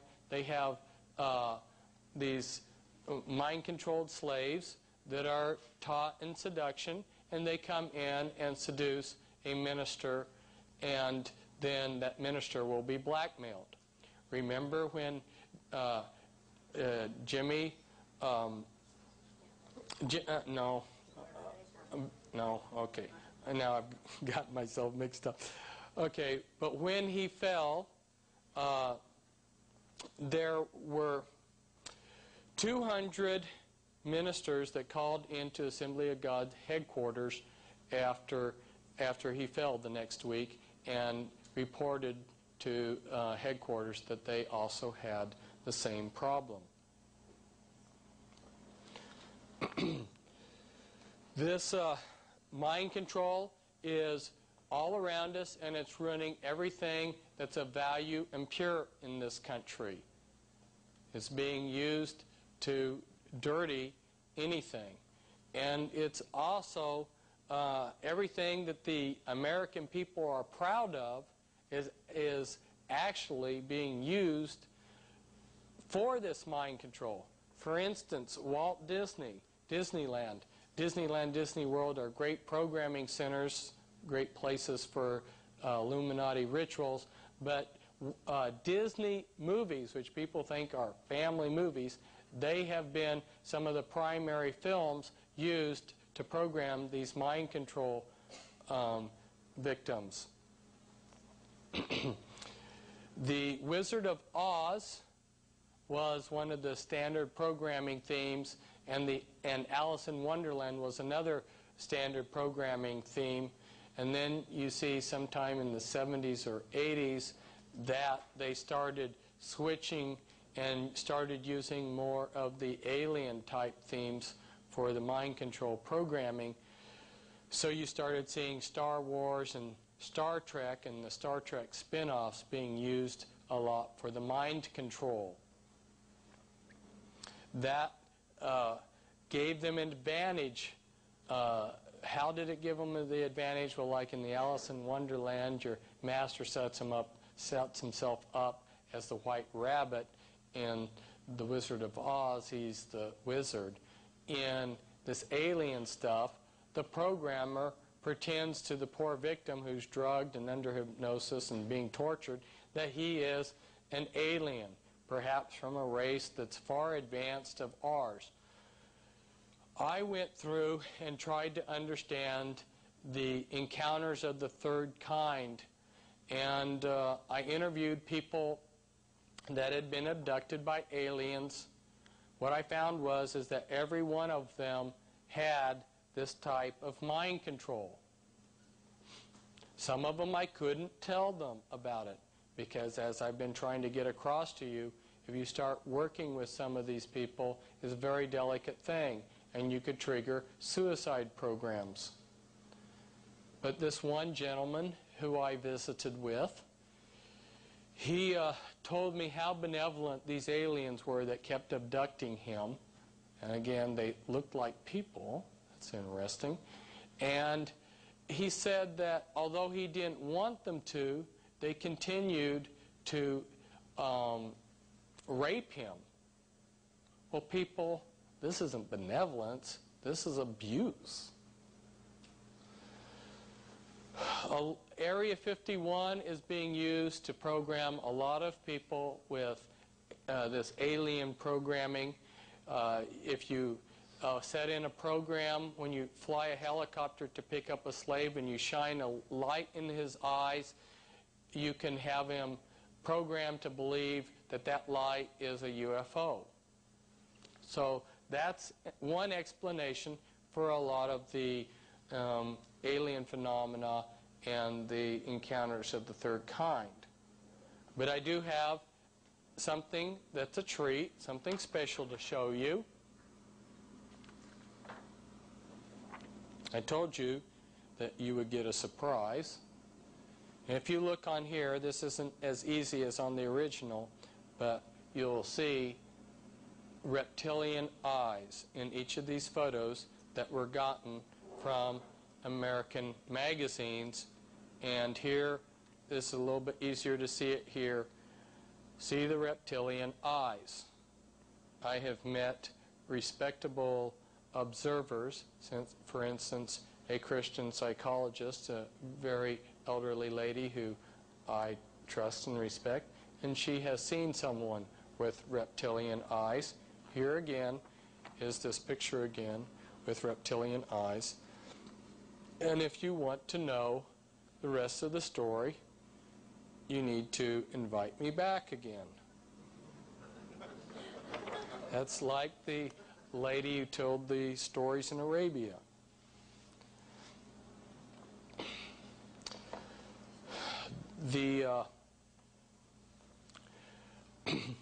The mind control was used during the 50s. It was they got the sophistication down for doing it to an individual. So you'll see that in the 1960s, groups like the CIA began shifting the emphasis of things into learning how to do. They infiltrated the different cults, like you have Jim Jones and the Branch Davidian. there were many Branch Davidians, and they infiltrated one group of the Branch Davidians at Waco with 7 of their mind-controlled slaves, like David Koresh. And then they began using and testing group mind control. Now it's been asked of me if I wouldn't talk some about current events. This is something special being done for this group, but the other groups prior to this were very hungry for current events, and my talk was actually geared towards these restricted subjects that we have talked about already, but you're going to be given something special here. And I've written down just a few notes here that I'm talking off of the top of my head. This is not something that I had planned to talk on, so I'm just talking off of the top of my head. These are some of their plans for the future. If we look at Albert Pike, we'll find that he talked about 3 world wars that would be created to bring in the New World Order. We have a nuclear war planned. If you look at what FEMA is setting themselves up for, about 80% of their activity and money is going into preparing for a nuclear war. And you know that FEMA must have the inside story on what's happening. If we go back in the occult world to St. Simon and his disciples, and this ties back in with the Illuminati, but his disciples published back around the 1810 plans to bring in a new world order. And they listed a number of things back at that point in time that needed to happen for a new world order to occur. They needed to build a canal that became the Suez Canal. They needed to build a canal in the Panama Isthmus to connect the Caribbean and the Pacific. They needed to make the countries interdependent, which is something that H.G. Wells in his New World Order also spelled out, and they have done that. And then one of a long list of things that they laid out in their plans for the New World Order there, clear back 200 years ago, was the creation of an androgynous being. They have accomplished creating androgynous beings. Another thing that they have planned for us, and I have warned the Christian people, is that one of the cards that Christianity holds that they offer people is everlasting life. Imagine if Satan could offer people everlasting life. Well, they have the ability to extend life, and they will play that card at some point. And even if they only prolong life several hundred years, you have to live several hundred years to find out that you don't have everlasting life, and it will devastate the membership of the Christian churches. Now, those of you who have read the report from Iron Mountain, you know that they created 3 pseudo-wars as a substitute for an actual fighting war, and that those 3 wars are being implemented today to keep us in a state where they can have all kinds of laws to control us. And those 3 wars are the war on the environment, the war on drugs, and then, of course, their plans to create a mock alien invasion. I have talked briefly on the radio for Prophecy Club about the flying saucers. Somebody very high up in the New World Order, who was brought to Christ by a close friend of mine, has talked about piloting the flying saucers. Yes, the United States government has flying saucers. And before he became a Christian, he considered that the beings that were co-piloting these flying saucers were aliens. But then when he became a Christian, he took a second look and realized these were demons. It's rather interesting. I have tape recordings of some of the aliens talking.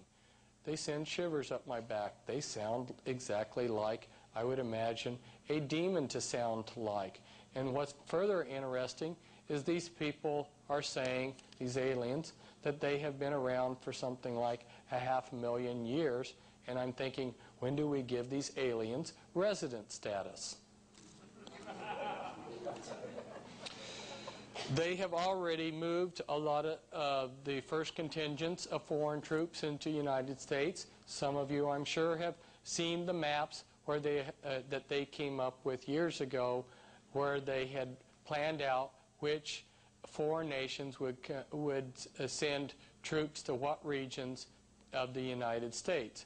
They don't want Americans patrolling American regions for the New World Order. Why, they might be too loyal to their American civilians. They have built a German air base in New Mexico that the Germans control. And here in Kansas, you will notice that they have been training Russian police at Yoder, Kansas, and that there have been large contingents of Russian troops and military hardware that have been brought through the United States, some of it stockpiled. One witness talked to me about the caves in Mexico, which had large stockpiles of Soviet weapons. And of course then are their plans, their long-range plans of what they're going to do with this planet. And eventually it seems like they want to, and this is looking way into the future, move things to Australia as the center of things. If you will look at things right now, the mother country of the Illuminati is England. And the center of England is London. But there are two different Londons. Maybe you are not familiar with that. There is a small enclave within Greater London, which is also called London, but it's the financial district, and it is called the City, okay? And it is a private enclave. And what is interesting about the City of London, which is controlled by the Illuminati, is that it sets where that financial district can have financial transactions because of the way the time zones are set all around the world within one day. It's the only location in the world where they can conduct from one particular point transactions with all the world's financial markets. And that has been, that area of the world has been like the center point for the Illuminati for a long time. But what I'm saying is eventually they hope to move that. And Denver and Atlanta are two of the cities that they have big plans for in the future. And they also plan for some major developments in southern China to build it up. They also plan to do a lot of activity with the asteroids, mining them, a lot of activity on Mars. Reality is far from what we have seen, people, and their technology is far beyond what they have allowed us to see. In fact, this ties back with the mind-controlled slaves. They are only releasing technology at a rate that they want to. Now, if you invent something that's way beyond its time and helpful for mankind, it will be suppressed. But one of the mind-controlled slaves that I've spent time with, she was a mind-controlled slave within the Watchtower Society, and she was programmed at a particular point in time to invent a particular invention. And then other people were programmed to form a company around that. Satan is a control freak, people. Things are not happening out of control. They can't.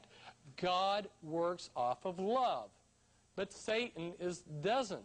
Love doesn't seek its own, but Satan works off of hate. Everything in his world system has to be tightly controlled because he's trying to imitate God. He wants to be omnipresent and omnipotent, so he has all of these spy satellites in the world and all these spies on the ground to try to control. He's a control freak, and everything in his world system seeks his own. It's all working towards these goals. And so what people see as random are actually working to very specific and very controlled parts or elements of a plan. And I can guess I can get myself into more trouble on this videotape by talking about something that's controversial, the Mars colony, which has slaves up there. That's their, they've already brought the New World Order into reality there on Mars. They haven't quite brought it into total fruition here on Earth. And in my 93 newsletters, I pointed out prior to the spacecraft that was to go there in 93, I gave a list of American and Russian spacecraft that had been sent to Mars. If you think back on things, if you're my age, you'll remember that when I was a child, the big issue was, is there life on Mars? Well, after sending many, many spacecraft to Mars, and some of these cost billions of dollars, scientists still tell us they don't know whether there's life on Mars. And if you look at that list, I listed the spacecraft that had gone to Mars. They all malfunctioned. Very strange. And so I told my readers in my newsletter in 93, I said, look at the past history of how all of these have malfunctioned or produced results that were of no significance. I said, the same thing will happen to this multi-billion-dollar space probe. And when it did, people began to think, well, maybe Fritz is right. This is pretty amazing that he could predict that this space probe would have problems. Okay, we've got 3 lists. Shall I go on? Okay, we've got 3 lists. People have consistently asked me about the 3 lists. The red list, the blue list, the yellow list. One of my friends decided to follow the blue splotches, markers that they've put on these road signs, and strangely enough, it led them to a site that shouldn't have had barbed wire, but it did, and looked like it had been built for the purpose of being a concentration camp in the future. Yes, that's what these lists are all about. The red list will be, it's 187,000 Americans, and the lists, which are on computers, have already been distributed. And perhaps the scenario that will happen to round up people on the red list will go like this. And this comes from a man who, part of it comes, the bulk of it comes from a man who was the inspector for the Joint Chiefs of Staff of these concentration camps. There may be an electrical blackout at night. If you have an electrical blackout, watch out. It might be a cover for them coming for the red list. And then people like these Russians who are hiding, they have these the names. They will come at 4 a.m. just like they came at that time for Jesus. They'll pull you out of your house, and they will take you in a van, take you to like a cul-de-sac where helicopters flying in that are black. They're flying off of their regular system navigation, will take you to sites and then take you to locations where you will be terminated.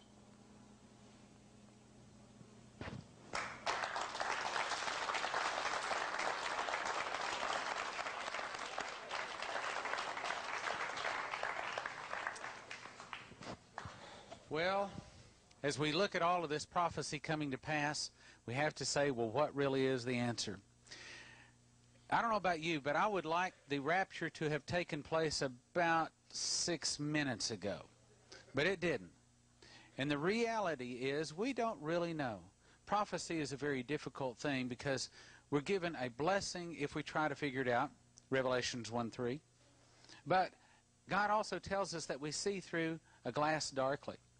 He doesn't give us all the pieces of the puzzle. So we stand in front of a puzzle trying to put all of the pieces together, but we don't have all the pieces. We're given a reward to look, but we aren't given all the pieces. We don't know how they all fit together.